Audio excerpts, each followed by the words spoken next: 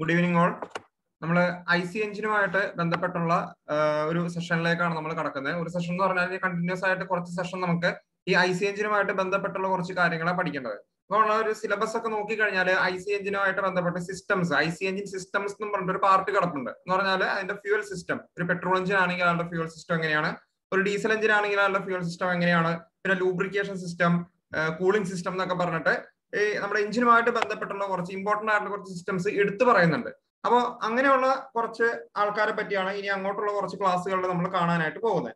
അപ്പോൾ ഇന്നത്തെ ക്ലാസ്സിൽ നമ്മൾ സ്റ്റാർട്ട് ചെയ്യുന്നത് ഒരു സിലബസ് ഒക്കെ നോക്കിക്കഴിഞ്ഞാൽ ആ ഫസ്റ്റ് കിടക്കുന്ന ഒരു പെട്രോൾ ഫ്യൂൽ സിസ്റ്റം എന്ന് പറഞ്ഞ ഒരു പാർട്ടാണ്. അപ്പൊ ആ ഒരു പെട്രോൾ ഫ്യൂൽ സിസ്റ്റം മുതലാണ് നമ്മൾ ഇന്ന് സ്റ്റാർട്ട് ചെയ്യുന്നത്. അപ്പോൾ നമ്മളൊക്കെ അറിയാലേ, നമ്മൾ സാധാരണ കാണുന്ന പെട്രോൾ വണ്ടികളുണ്ട്. ഇപ്പൊ ബൈക്കുകളാവട്ടെ, 2 വീലേഴ്സ് ആവട്ടെ, അല്ലെങ്കിൽ കാറുകളാവട്ടെ, അങ്ങനെയുള്ള ലൈറ്റ് മോട്ടോർ വെഹിക്കിൾസിലൊക്കെ നമ്മൾ ഉപയോഗിക്കുന്ന, ലൈറ്റ് എഞ്ചിൻ വെഹിക്കിൾസിലൊക്കെ നമ്മൾ ഉപയോഗിക്കുന്ന ആ ഒരു എന്താണ് എഞ്ചിൻ പെട്രോൾ എഞ്ചിൻ ആയിരിക്കും. അപ്പൊ ആ ഒരു പെട്രോൾ എഞ്ചിൻ നമ്മൾ ഉപയോഗിക്കുമ്പോൾ അവിടെ ആ ഒരു പെട്രോൾ ടാങ്കിൽ നിന്നും വന്ന് എഞ്ചിന്റെ അകത്തെത്തി അത് കമ്പഷൻ എന്ന് പറയുന്ന പരിപാടി നടക്കുമ്പോഴാണ് ആ പറയുന്ന എഞ്ചിൻ വർക്ക് ചെയ്യുന്നത്. അപ്പോൾ അതിന്റെ ഇടയിൽ എന്തൊക്കെ കാര്യങ്ങളാണ് വരുന്നത്, എന്തൊക്കെയാണ് സംഭവിക്കുന്നത് എന്നതാണ് ഈ പറയുന്ന പെട്രോൾ ഫ്യൂൽ സിസ്റ്റംസ് കൊണ്ട് നമ്മൾ ഉദ്ദേശിക്കുന്നത്. അപ്പൊ നമുക്ക് നോക്കാം എന്തൊക്കെയാണ് അത്. ഇപ്പൊ നമുക്കറിയാലേ, ഒരു പെട്രോൾ ഫ്യൂൽ സിസ്റ്റം എടുത്തു കഴിഞ്ഞാൽ അതിൽ എന്തൊക്കെ ഉണ്ടാവും? ഒരു ഫ്യൂൽ ടാങ്ക് ഉണ്ടാവും, ദെൻ എന്താണ് ഫ്യൂൽ ലൈൻസ് ഉണ്ടാവും അല്ലെ, ദെൻ ഫ്യൂൽ പമ്പ് ഉണ്ടാവാം, ഉണ്ടാവാതിരിക്കാം. നമ്മുടെ സിസ്റ്റം ഏതാണോ അതനുസരിച്ചിട്ട് വ്യത്യാസം വരും. ദെൻ ഈ പറയുന്ന കാർബറേറ്റർ ടൈപ്പ് എഞ്ചിൻ ആണെങ്കിൽ കാർബറേറ്റർ വരും. ഇനി അല്ല ഫ്യൂൽ ഇഞ്ചക്ഷൻ ടൈപ്പ് എഞ്ചിൻ ആണെങ്കിൽ അങ്ങനത്തെ കാര്യങ്ങളൊക്കെ വരും. അപ്പോ ഈ ടൈപ്സ് ഓഫ് ഫ്യൂൽ സിസ്റ്റം എന്ന് പറഞ്ഞിട്ട് ഈ പെട്രോൾ ഫ്യൂൽ സിസ്റ്റത്തിനെ നമ്മൾ മെയിൻ ആയിട്ട് രണ്ടായിട്ട് ക്ലാസിഫൈ ചെയ്യുന്നത്. വേറെയും സിസ്റ്റംസ് ഒക്കെ ഉണ്ട് കേട്ടോ. ഇപ്പൊ വാക്വം സിസ്റ്റം എന്നൊക്കെ പറഞ്ഞിട്ട് ഒബ്സലീറ്റ് ആയപ്പോ അല്ലെങ്കിൽ കാലഹരണപ്പെട്ടു പോയ ഒരു 3-4 സിസ്റ്റംസ് ഒക്കെ വേറെ ഉണ്ട്. അപ്പൊ അതിനെപ്പറ്റി നമ്മൾ ഇത് എന്താണ് ഒഴിവായി പോയത് കൊണ്ട് നമ്മൾ അതിലേക്ക് കൂടുതലായിട്ട് ഫോക്കസ് ചെയ്യേണ്ട. നിലവില് നമ്മൾ മെയിൻ ആയിട്ട് ഉപയോഗിക്കുന്ന 2 സിസ്റ്റംസ് ആണുള്ളത്. ഒന്ന് ഗ്രാവിറ്റി ഫീഡ് സിസ്റ്റം എന്ന് പറയും, ഗ്രാവിറ്റി ഫീഡ് സിസ്റ്റം.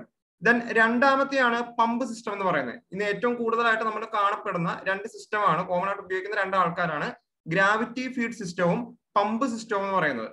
എന്താണ് ഈ ഗ്രാവിറ്റി ഫീഡ് സിസ്റ്റം എന്ന് പറയുമ്പോൾ പേരിൽ തന്നെ ഉണ്ടല്ലേ, ഗ്രാവിറ്റിയുടെ അസിസ്റ്റൻസോട് കൂടിയാണ് പെട്രോൾ എന്ന് പറയുന്ന ആളുടെ ഒരു ചലനം അല്ലെങ്കിൽ മോഷൻ, ആളുടെ ഒരു യാത്ര. അങ്ങനെയാണെങ്കിൽ നമ്മൾ എന്ത് വിളിക്കും? ഗ്രാവിറ്റി ഫീഡ് സിസ്റ്റം എന്ന് വിളിക്കും. സാധാരണ നമ്മൾ കാണുന്ന ബൈക്ക് അല്ലെങ്കിൽ സ്കൂട്ടർ പോലുള്ള 2 വീലേഴ്സ് ഉണ്ടല്ലോ, സിമ്പിളായിട്ട് പറഞ്ഞാൽ 2 വീലേഴ്സ്.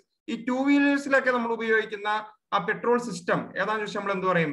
ഗ്രാവിറ്റി ഫീഡ് സിസ്റ്റം ആണെന്ന് പറയും. എന്താ അങ്ങനെ പറയാൻ കാരണം? ഇപ്പൊ ഇവിടെ നിങ്ങൾക്ക് കാണാം ഗ്രാവിറ്റി സിസ്റ്റം എന്ന് പറഞ്ഞിട്ട് ഇവിടെ നിങ്ങൾക്ക് കാണാം. അവിടെ ഒരു പെട്രോൾ ടാങ്ക് ഉണ്ടാവും, ശ്രദ്ധിക്കാട്ടെ. ഇതാണ് നമ്മുടെ പെട്രോൾ ടാങ്ക് കൊണ്ട് ഉദ്ദേശിക്കുന്നത്. ദെൻ ഇതാണ് നമ്മൾ കാർബറേറ്റർ എന്ന് ഉദ്ദേശിക്കുന്നത് കേട്ടോ. കാർബറേറ്റർ, ഇതൊക്കെ കാർബറേറ്ററിന്റെ ഭാഗങ്ങളായിട്ട് പറയാം.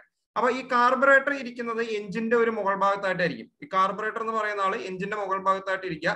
അതിന്റെ മുകൾ ഭാഗത്തായിട്ടായിരിക്കും നമ്മുടെ ടാങ്ക് വരിക. ശരിയല്ലേ? നമ്മുടെ ബൈക്കിന്റെ സ്കൂട്ടറിന്റെ ഒക്കെ പെട്രോൾ ടാങ്ക് ആലോചിച്ച് കഴിഞ്ഞാൽ നമുക്ക് മനസ്സിലാവും അല്ലെ, ഏറ്റവും ടോപ്പിലാണ് അതിരിക്കുക. അങ്ങനെ ടോപ്പിൽ ഇരിക്കുന്നത് കൊണ്ട് തന്നെ ബൈ ഗ്രാവിറ്റിയുടെ അസിസ്റ്റൻസോട് കൂടി അതിന്റെ അകത്തുള്ള പെട്രോളിന് എന്ത് ചെയ്യാൻ പറ്റും? ഇറങ്ങി ചെല്ലാനായിട്ട് പറ്റും. ഇറങ്ങി പറയുന്ന കാർബറേറ്ററിലേക്കും അവിടെ നിന്നും എഞ്ചിനിലേക്കും പോകാനായിട്ട് അയാൾക്ക് പറ്റും. അതുകൊണ്ടാണ് നമ്മൾ എന്ത് പറയുന്നത്, അയാൾ ഏറ്റവും സിമ്പിൾ ആയിട്ടൊരു സിസ്റ്റം ആണെന്ന് ഗ്രാവിറ്റി ഫീഡ് സിസ്റ്റം നമ്മൾ വിളിക്കാനായിട്ട് കാരണം. അപ്പൊ എന്തൊക്കെയാണ് പ്രത്യേകത? The fuel tank is placed above the carburettor. അത് നിർബന്ധമാണ് അല്ലെ. ഗ്രാവിറ്റിയുടെ അസിസ്റ്റൻസ് കിട്ടണമെന്നുണ്ടെങ്കിൽ ഫ്യൂൽ ടാങ്കിന് എവിടെയെങ്കിലും വെച്ചാൽ മതിയോ? പോരാ. നിർബന്ധമായിട്ടും കാർബറേറ്ററിന്റെ അല്ലെങ്കിൽ എഞ്ചിന്റെ ഒക്കെ മുകളിൽ തന്നെ വെച്ചാലാണ് അയാൾ ഇറങ്ങി വരുള്ളൂ. സാധാരണ നമ്മുടെ വീടുകളിലൊക്കെ ഉപയോഗിക്കുന്ന വാട്ടർ ടാങ്ക് പോലെ അല്ലെ, താഴേക്ക് വെള്ളം എത്തണമെന്നുണ്ടെങ്കിൽ നമ്മൾ എവിടെ വെക്കണം? ടാങ്ക് മുകളിൽ വെക്കണം. അതേ കൺസെപ്റ്റ് തന്നെ. Then the fuel flow from fuel tank to carburetor by gravity. ഗ്രാവിറ്റിയുടെ അസിസ്റ്റൻസോട് കൂടിയിട്ടാണ് ഫ്യൂൽ ടാങ്കിൽ നിന്നും എഞ്ചിനിലേക്ക് അല്ലെങ്കിൽ കാർബറേറ്ററിലേക്ക് ഫ്യൂൽ ഇറങ്ങി വരുന്നത്. ദെൻ എവിടെയാണ് അയാൾ ഉപയോഗിക്കുന്നത്? നമ്മുടെ 2 വീലേഴ്സിലാണ് നമ്മൾ ഈ പറയുന്ന ഗ്രാവിറ്റി ഫീഡ് സിസ്റ്റം നമ്മൾ ഉപയോഗിക്കുന്നത്. ദെൻ അതിന്റെയൊക്കെ എന്താണ് ഒരു കുറച്ചുകൂടി കൂടിയാൽ മോഡിഫിക്കേഷൻ ആണ് പമ്പ് സിസ്റ്റം എന്ന് പറയുന്നത്. പമ്പ് സിസ്റ്റം അതായത് നമ്മുടെ കാർ അല്ലെങ്കിൽ അതിന്റെ മുകളിലേക്കുള്ള വാഹനങ്ങളിലൊക്കെ നമ്മൾ ഉപയോഗിക്കുന്ന ആ പെട്രോൾ ഫീഡ് സിസ്റ്റം എന്താണെന്ന് ചോദിച്ചാൽ നമുക്ക് എന്ത് പറയാം? പമ്പ് സിസ്റ്റം ആണെന്ന് പറയാം. ഇയാൾ കുറെ കൂടി ഫ്ലെക്സിബിൾ ആണ്. എന്ന് പറഞ്ഞാൽ ഈ പറയുന്ന ഫ്യൂൽ ടാങ്ക് നിങ്ങൾ ആലോചിച്ച് നോക്കിയേ, നിങ്ങളുടെ കാറിന്റെ മുകളിലാണോ ഫ്യൂൽ ടാങ്ക് ഇരിക്കുന്നത്? അല്ല. എവിടെ ഇരിക്കുന്നത്? നിങ്ങൾ ഇരിക്കുന്നതിന്റെ ഒക്കെ പുറകിലായിട്ട് ഏതാണ്ട് ആ ചേസിന്റെ ഏറ്റവും താഴ്ഭാഗത്തായിട്ട് വളരെ എന്താണ് കംഫർട്ടബിൾ ആയിട്ടുള്ള, ആർക്കും ശല്യം ഉണ്ടാക്കാത്ത ഒരു ഭാഗത്താണെന്ത് ഈ ഫ്യൂൽ ടാങ്ക് എന്ന് പറയുന്ന ആള് ഇരിക്കുന്നത്.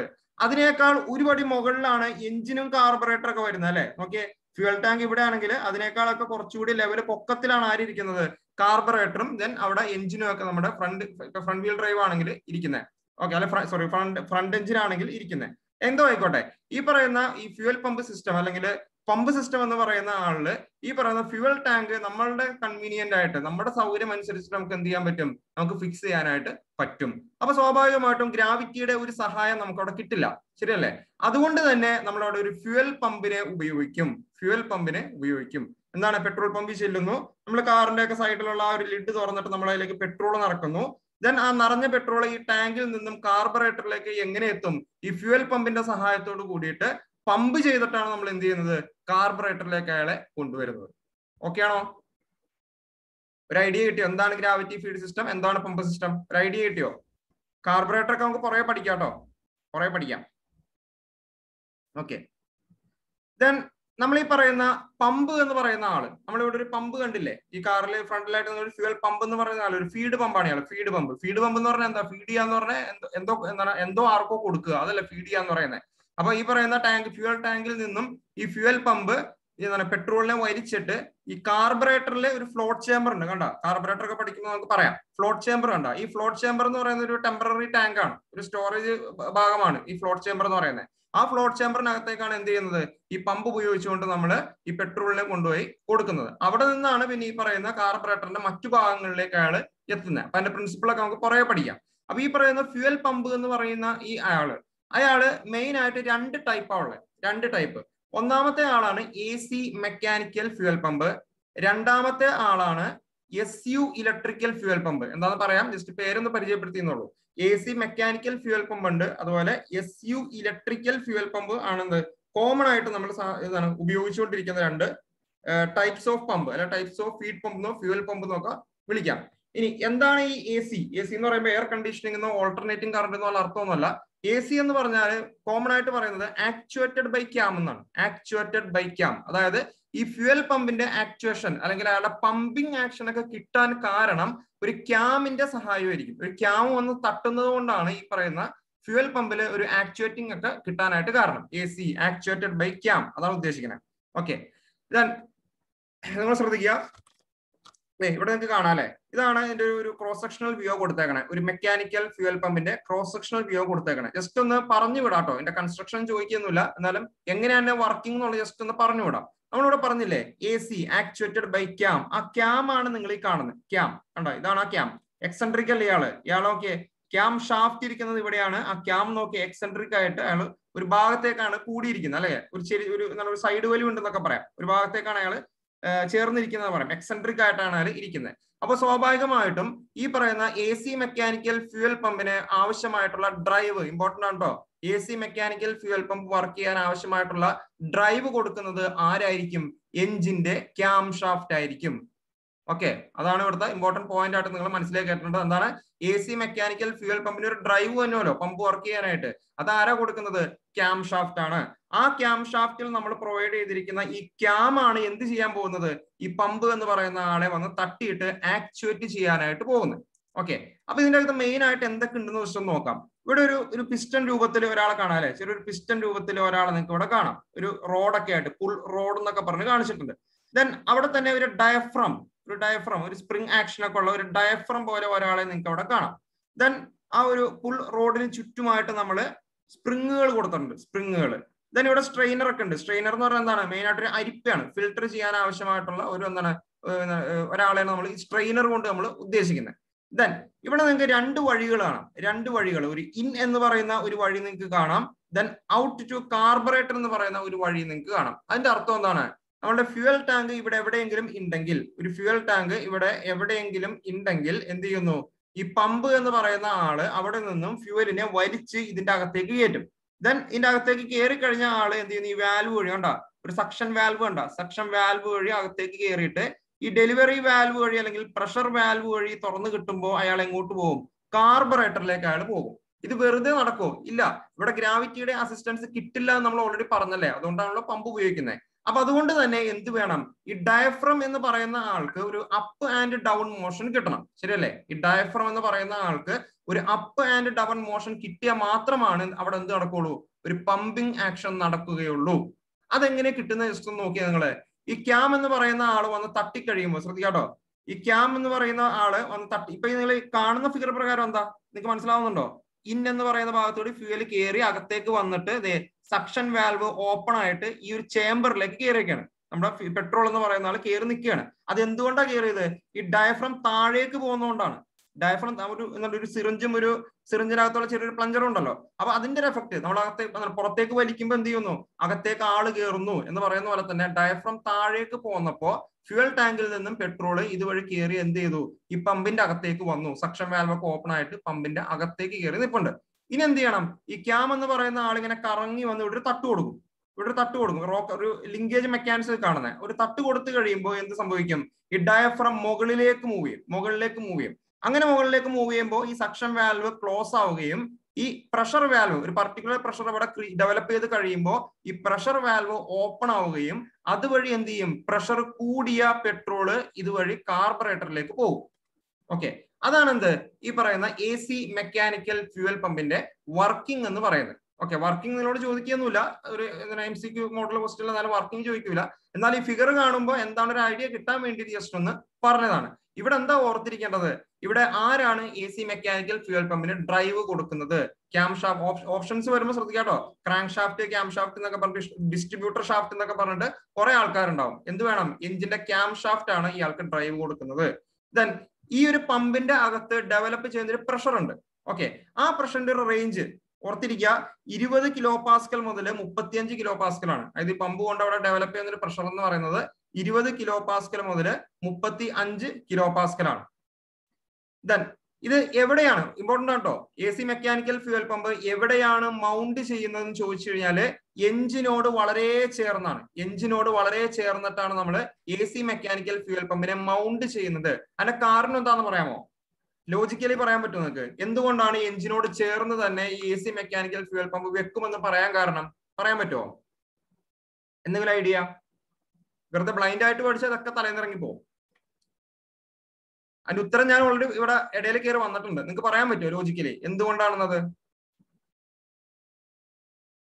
ഒന്നുമില്ല, നമ്മൾ പറഞ്ഞില്ലേ ക്യാം ഷാഫ്റ്റ് എന്നാണ് ഡ്രൈവ്.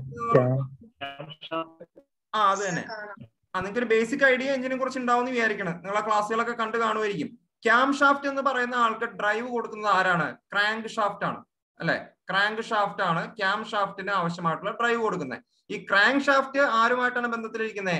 എഞ്ചിൻ എന്ന് പറയുന്ന ആളുമായിട്ടാണ് ബന്ധത്തിലിരിക്കുന്നത്. അപ്പോൾ എഞ്ചിനോട് ചേർന്നാണ് ക്രാങ്ക് ഷാഫ്റ്റ്. ആ ക്രാങ്ക് ഷാഫ്റ്റിൽ നിന്നും ഡ്രൈവ് എടുക്കാൻ അതിനോട് ചേർന്നായിരിക്കും ക്യാം ഷാഫ്റ്റ് വരുന്നത്. ആ ക്യാം ഷാഫ്റ്റിൽ നിന്നും ഡ്രൈവ് എടുക്കുന്നത് കൊണ്ട് തന്നെ AC മെക്കാനിക്കൽ ഫ്യൂവൽ പമ്പ് സ്വാഭാവികമായിട്ടും ആരിനോട് ചേർന്ന് വരും? എഞ്ചിൻ ബ്ലോക്കിനോട് ചേർന്ന് തന്നെ വരും. അത് ഇമ്പോർട്ടന്റ് ആട്ടോ. എവിടെയാണ് AC മെക്കാനിക്കൽ ഫ്യൂവൽ പമ്പിന്റെ ലൊക്കേഷൻ എന്ന് ചോദിച്ചു കഴിഞ്ഞാൽ വേറെ ഒരു ആൻസറും ഇല്ല, എഞ്ചിൻ ബ്ലോക്കിന്റെ അടുത്താണ്.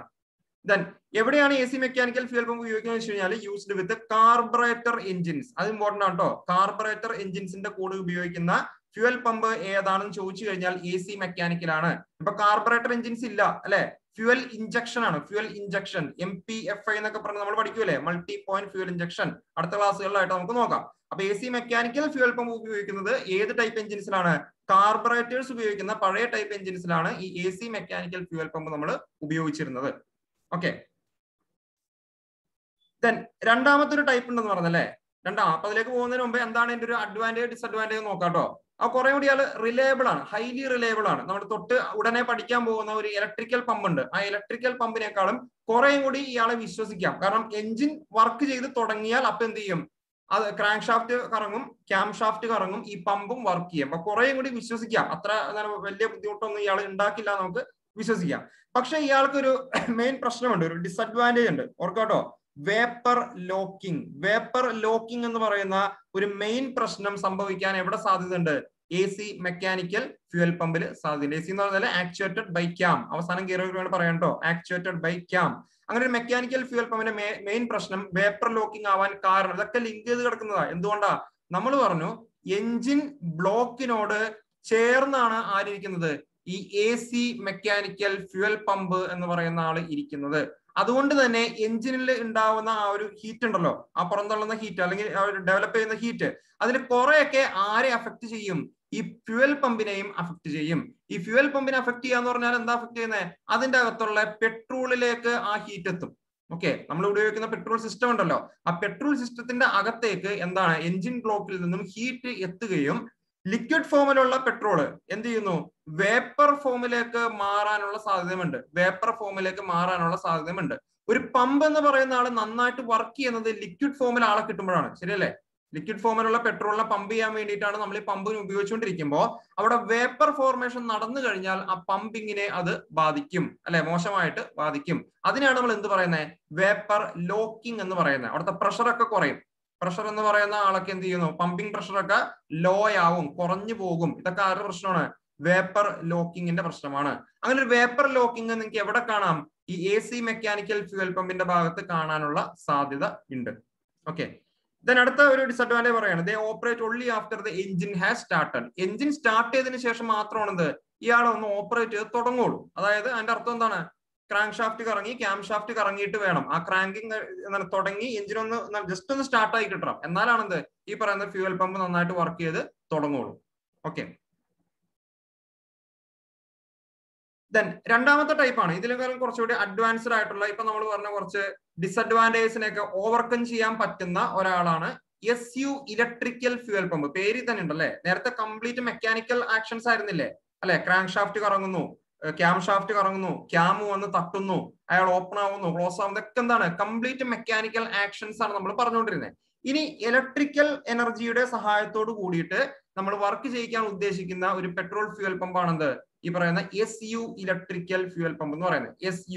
SU എന്ന് പറഞ്ഞു കഴിഞ്ഞാല് ഒരു കമ്പനിയാണ് കേട്ടോ. സ്കിന്നേഴ്സ് യൂണിയൻ എന്ന് പറയും. സ്കിന്നേഴ്സ് ചോദിക്കാനൊന്നും സാധ്യതയില്ല. സ്കിന്നേഴ്സ് യൂണിയൻ വേണമെങ്കിൽ നിങ്ങൾക്ക് താല്പര്യം ഉണ്ടെങ്കിൽ ജസ്റ്റ് ഒന്ന് നോട്ട് ചെയ്ത് വെച്ചാൽ മതി. സ്കിന്നേഴ്സ് ഏതാണ്ട് 1908 ആണെന്ന് തോന്നുന്നു. 1908 അങ്ങനത്തെ ഒരു കണക്കുണ്ട്. ഇംഗ്ലണ്ടിലാണ് ഈ ഒരു കമ്പനി സ്ഥാപിതമായത്. നിങ്ങൾ ഈ കാർബറേറ്റർ ഒക്കെ പഠിക്കുമ്പോൾ SU കാർബറേറ്റർ എന്നൊക്കെ കേട്ടിട്ടുണ്ടാവും. SU കാർബറേറ്റർ കോമൺ ആയിട്ട് ഏറ്റവും കൂടുതൽ കേട്ടിരിക്കുന്നത് ചിലപ്പോൾ ഇയാളായിരിക്കും. SU കാർബറേറ്റർ, കാർട്ടർ എന്നൊക്കെ പറഞ്ഞ ഒരു വകഭേദങ്ങളുണ്ടല്ലോ, ക്ലാസിഫിക്കേഷൻ ഉണ്ടല്ലോ. അതിൽ SU കാർബറേറ്റർ എന്ന് പറയുന്ന ആളെ നിർമ്മിച്ചിരിക്കുന്ന കമ്പനി ഈ പറയുന്ന ആരാണ്? സ്കിന്നേഴ്സ് യൂണിയൻ ആണ് SU എന്ന് പറയുന്ന ആൾ. അപ്പൊ അവർ കൊണ്ടുവന്ന ആ ഒരു ഫ്യൂവൽ പമ്പാണ് ഇലക്ട്രിക്കൽ ഫ്യൂവൽ പമ്പ് എന്ന് പറയുന്നത്. Electrical fuel pump. അപ്പൊ ഒരു ഇലക്ട്രിക്കൽ ഫ്യൂവൽ പമ്പ് നിങ്ങൾ ഈ കാണുന്നത് നോക്കിയേ, ഒന്ന് പരിചയപ്പെട്ടെ. ഒരു ഇലക്ട്രിക്കൽ ഫ്യൂവൽ പമ്പ് അവിടെ മെയിൻ ആയിട്ട് വരുന്നത് ഒരു സോളിനോയിഡ് ആണ്. ഒരു ഇലക്ട്രിക്കൽ സോളിനോയിഡ്. സോളിനോയിഡിന്റെ പ്രത്യേകത എന്താണ്? അതിലേക്ക് നമ്മൾ ഇലക്ട്രിസിറ്റി പാസ് ചെയ്ത് കഴിഞ്ഞാൽ അയാൾ മാഗ്നറ്റൈസ് ചെയ്യും. ഓക്കെ. ദെൻ ആ ഇലക്ട്രിസിറ്റി കട്ടായി കഴിയുമ്പോൾ അയാൾ ഡീമാഗ്നറ്റൈസ് ചെയ്യും. ആ മാഗ്നറ്റൈസേഷന്റെയും ഡീമാഗ്നറ്റൈസേഷന്റെയും എന്താണ് എഫക്ട് മൂലമാണ് ഇവിടെ പമ്പിങ് ആക്ഷൻ നടക്കുന്നത്. എങ്ങനെയാണെന്ന് ഞാൻ പറഞ്ഞുതരാം. നിങ്ങൾ മനസ്സിലാക്കിയ ബേസിക് പ്രിൻസിപ്പിൾ എന്താണ്? ഈ സോളിനോയിഡ് എന്ന് പറയുന്ന ആളുടെ അകത്തേക്ക് ഇലക്ട്രിസിറ്റി കടന്നു ചെല്ലുമ്പോൾ, കറണ്ട് പാസ് ചെയ്യുമ്പോൾ അയാൾ എന്ത് ചെയ്യും? ഒരു മാഗ്നറ്റ് ഒരു ഇലക്ട്രോ മാഗ്നറ്റ് ആവുകയും അതിനുശേഷം ആ കറണ്ട് അവിടെ കട്ടാവുമ്പോൾ അയാളുടെ മാഗ്നറ്റിക് പ്രോപ്പർട്ടി നഷ്ടപ്പെടുകയും ചെയ്യും. ഈ ഒരു പരിപാടി വെച്ചിട്ടാണ് ഒരു ഇലക്ട്രിക്കൽ ഫ്യൂവൽ പമ്പ് പെട്രോളിനെ പമ്പ് ചെയ്യുന്നത്. ഓക്കെ. അപ്പൊ ബാക്കി കമ്പൗണ്ട്സ് നോക്കിയേ. ഈ സോളിനോയിഡ് പ്രത്യേകിച്ചൊന്നുമില്ല. ഒരു പച്ച ഇരുമ്പ് എന്നൊക്കെ പറയൂല നമ്മള്, അയൺ എന്ന് പറയുന്ന ആള്. ഈ ഒരു അയൺ കോറും അതിന്റെ ചുറ്റും കുറെ വൈൻഡിങ്സ് ഒക്കെ ആയിട്ട് വരിക. നമ്മൾ പണ്ട് പഠിച്ചിട്ടില്ലേ, ഇതിലേക്ക് നമ്മൾ കറണ്ട് പാസ് ചെയ്ത് കഴിഞ്ഞാല് അതിലുള്ള ഈ പറയുന്ന ആൾക്ക് എന്ത് ചെയ്യുന്നു? ഒരു ഇലക്ട്രോ മാഗ്നറ്റ് ആയിട്ട് ആക്ട് ചെയ്യുന്നൊക്കെ നമ്മൾ പഠിക്കുന്നില്ലേ? അതേ പരിപാടി തന്നെ. ഓക്കെ. അപ്പൊ നിങ്ങൾ നോക്കുക കേട്ടോ, ഇവിടെ ഒരു ഫ്യൂവൽ ഇൻ കാണുന്നില്ലേ?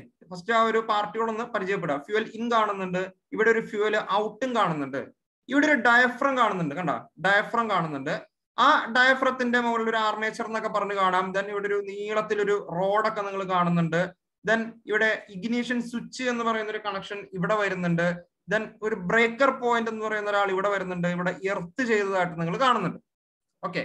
അതായത് ഇയാള് എപ്പോഴാണ് വർക്കിംഗ് സ്റ്റാർട്ട് ചെയ്യുന്നത് വെച്ച് കഴിഞ്ഞാല് നിങ്ങളുടെ ഇഗ്നീഷൻ സ്വിച്ച് ഓൺ ചെയ്യുമ്പോൾ മുതൽ ഇയാൾ സ്റ്റാർട്ട് ചെയ്ത് തുടങ്ങും, വർക്കിംഗ് തുടങ്ങും. അതായത് എഞ്ചിൻ സ്റ്റാർട്ട് ആവണ്ട, ഇഗ്നീഷൻ സ്വിച്ച് സ്റ്റാർട്ട് ആവാന്ന് പറഞ്ഞാൽ എന്താ ഉദ്ദേശിക്കുന്നത്?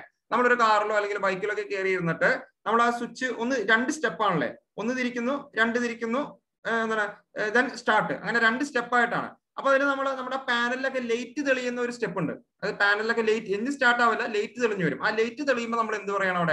അവിടെ ഇഗ്നീഷൻ സ്വിച്ച്, ബാറ്ററിയുമായിട്ടുള്ള കണക്ഷൻ വന്നു, ഇഗ്നീഷൻ സ്വിച്ച് അവിടെ ഓൺ ആയി എന്ന് നമ്മൾ അവിടെ പറയും. അപ്പൊ എഞ്ചിൻ സ്റ്റാർട്ട് ആവുന്നതിന് മുമ്പേ ഇഗ്നീഷൻ സ്വിച്ച് ഓൺ ആവുന്ന സമയത്ത് തന്നെ എന്ത് സംഭവിക്കുന്നുണ്ട്? ഇവിടെ SU electrical fuel pump working ആരംഭിക്കും. എഞ്ചിൻ സ്റ്റാർട്ട് ആവണമെന്ന് ഒരു നിർബന്ധവുമില്ല. എന്ന് പറഞ്ഞാൽ അത് എങ്ങനെയാണെന്ന് നമുക്ക് നോക്കാട്ടോ. അപ്പൊ ഇവിടെ പമ്പിംഗ് ആക്ഷൻ നിങ്ങൾ നോക്കിയാൽ എങ്ങനെയായിരിക്കണം? ഡയഫ്രം മുകളിലേക്ക് പൊങ്ങുമ്പോ സക്ഷൻ, ശരിയല്ലേ? ഡയഫ്രം മുകളിലേക്ക് പൊങ്ങുമ്പോ ഫ്യൂവൽ ടാങ്കിൽ നിന്നും ഫ്യൂവൽ അകത്തേക്ക് കയറി വരണം. ദെൻ ഡയഫ്രം താഴേക്ക് വരുമ്പോൾ ഇവിടുത്തെ വാൽവ് ക്ലോസ് ആവുകയും ഈ ഔട്ട്ലെറ്റ് വാൽവ് ഓപ്പൺ ആയിട്ട് പ്രഷർ കൂടിയ ഫ്യൂവൽ ഇറങ്ങിയും പോകണം. അപ്പൊ ഈ ഡയഫ്രത്തിന്റെ അപ്പ് ആൻഡ് ഡൗൺ മോഷൻ കൊടുക്കുന്നതാണ് ഞാൻ ഈ പറഞ്ഞ സോളിനോയിഡിന്റെ പരിപാടി എന്ന് പറയുന്നത്. ഓക്കെ, അപ്പൊ നിങ്ങൾ ഇവിടെ ഈ പറയുന്ന ഇഗ്നിഷൻ സ്വിച്ചിനെ ഓൺ ചെയ്തെന്ന് വിചാരിക്കാട്ടോ. അപ്പൊ ഇതിന്റെ അകത്തേക്ക് കറണ്ട് പാസ് ചെയ്തിട്ട് ഈ ബ്രേക്കർ പോയിന്റ് മുട്ടിയിരിക്കുകയാണെന്ന് വിചാരിക്കാട്ടോ, കോണ്ടാക്റ്റിലാണ് എന്ന് നിങ്ങൾ വിചാരിക്കാം നിലവില്. അങ്ങനെ ആകുമ്പോൾ ഇവിടെ ഒരു സർക്യൂട്ട് കംപ്ലീറ്റ് ആവും. ഇതിലെ വന്ന് എർത്ത് ഇതിൽ നെഗറ്റീവിലേക്ക് ഇറങ്ങിപ്പോയി കഴിയുമ്പോൾ എന്ത് ചെയ്യുന്നു, അവിടെ ഒരു സർക്യൂട്ട് അവിടെ കംപ്ലീറ്റ് ആവുന്നു. ഈ സോളിനോയിഡ് എന്ന് പറയുന്ന ആളുടെ എന്താണ് മാഗ്നറ്റൈസ് ചെയ്യപ്പെടും. അങ്ങനെ മാഗ്നറ്റൈസ് ചെയ്യപ്പെടുമ്പോൾ ഈ ആർമേച്ചർ എന്ന് പറയുന്ന ഒരു മെറ്റൽ പാർട്ട് ആയിരിക്കും, ഇയാളെ മുകളിലേക്ക് ഇയാൾ അട്രാക്ട് ചെയ്യും, മുകളിലേക്ക് അട്രാക്ട് ചെയ്തിട്ട് അങ്ങോട്ട് പൊക്കും. അപ്പൊ സ്വാഭാവികമായിട്ട് ഡയഫ്രം എന്ന് പറയുന്ന ആള് മുകളിലേക്ക് പൊങ്ങുന്നു, ഈ ഫ്യൂവല് അകത്തേക്ക് കയറുന്നു, സക്ഷൻ.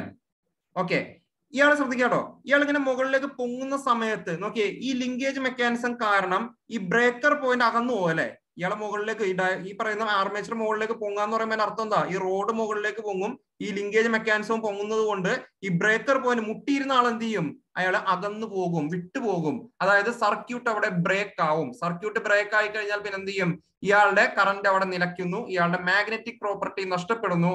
ആർമേച്ചറിനെ അയാൾ അട്രാക്ട് ചെയ്തോണ്ടിരിക്കുകയല്ലേ, ആ പിടുത്തം വിടും.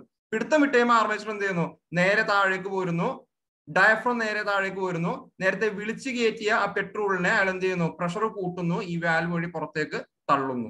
ഇതാണ് എന്ത്, ഒരു SU ഇലക്ട്രിക്കൽ ഫ്യൂവൽ പമ്പിന്റെ വർക്കിംഗ് എന്ന് പറയുന്ന പരിപാടി. ഓക്കെ ആണോ നോക്കി നിങ്ങൾക്ക് വർക്കിംഗ്, എന്റെ ബാക്കി കാര്യങ്ങൾ പറയാം, എഴുതി വെച്ചേക്കുന്ന കാര്യങ്ങൾ പറയാം. വർക്കിംഗ് ഓക്കെ ആണോ നിങ്ങൾക്ക്?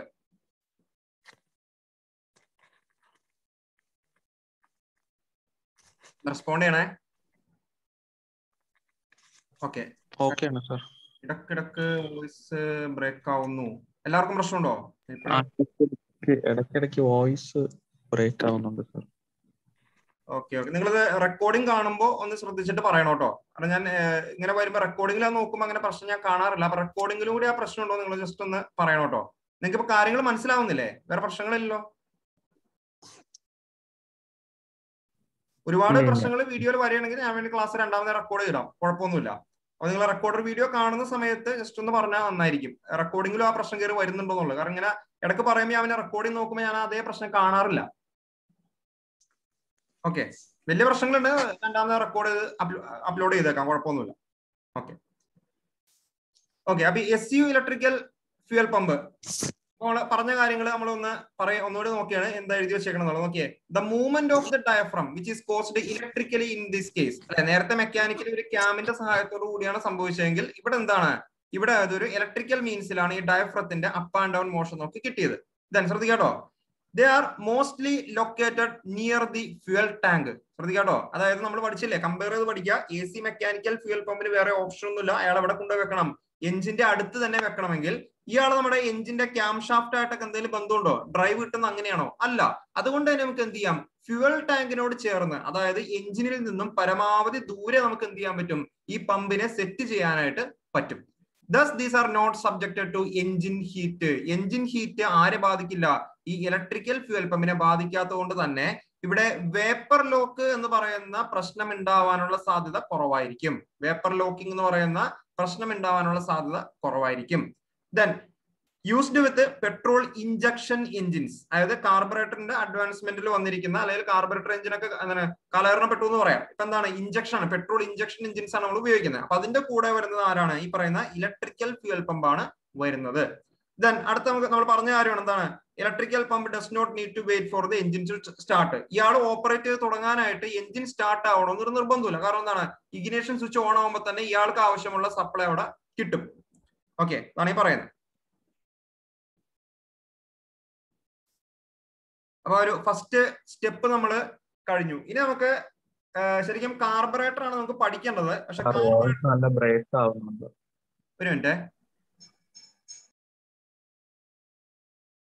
നമ്മള് കാർബറേറ്റർ എന്ന് പറയുന്ന ആളെ കുറിച്ച് പഠിക്കുന്നതിന് മുമ്പ് നമുക്കറിയാം, കാർബറേറ്റർ എന്ന് പറയുന്ന ആള് മെയിൻ ആയിട്ട് പെട്രോളിനെയും എയറിനെയും മിക്സ് ചെയ്യാൻ വേണ്ടിയിട്ടാണ് നമുക്കറിയാം അല്ലെ. അപ്പൊ ആ ഒരു പെട്രോളും എയറൊക്കെ മിക്സ് ചെയ്യുമ്പോൾ ഒരു റേഷ്യോ ഒക്കെ കയറി വരും, എയർ ഫ്യൂവൽ റേഷ്യോ എന്നൊക്കെ പറഞ്ഞിട്ട് കയറി വരും. അപ്പൊ അതുകൊണ്ട് തന്നെ എന്താണ് ഈ എയർ ഫ്യൂവൽ റേഷ്യോ എന്നും, ഈ ലീഡ് മിക്സർ എന്താണ്, റിച്ച് മിക്സർ എന്താണ്, അങ്ങനത്തെ കുറച്ച് കാര്യങ്ങൾ അറിഞ്ഞാലേ നമുക്ക് എന്ത് ചെയ്യാൻ പറ്റുള്ളൂ, ആ കാർബറേറ്റർ പഠിക്കുമ്പോൾ കുറച്ചുകൂടി നമുക്ക് അവിടെ നിന്ന് ഒരു ക്ലാരിഫിക്കേഷൻ കിട്ടുള്ളൂ.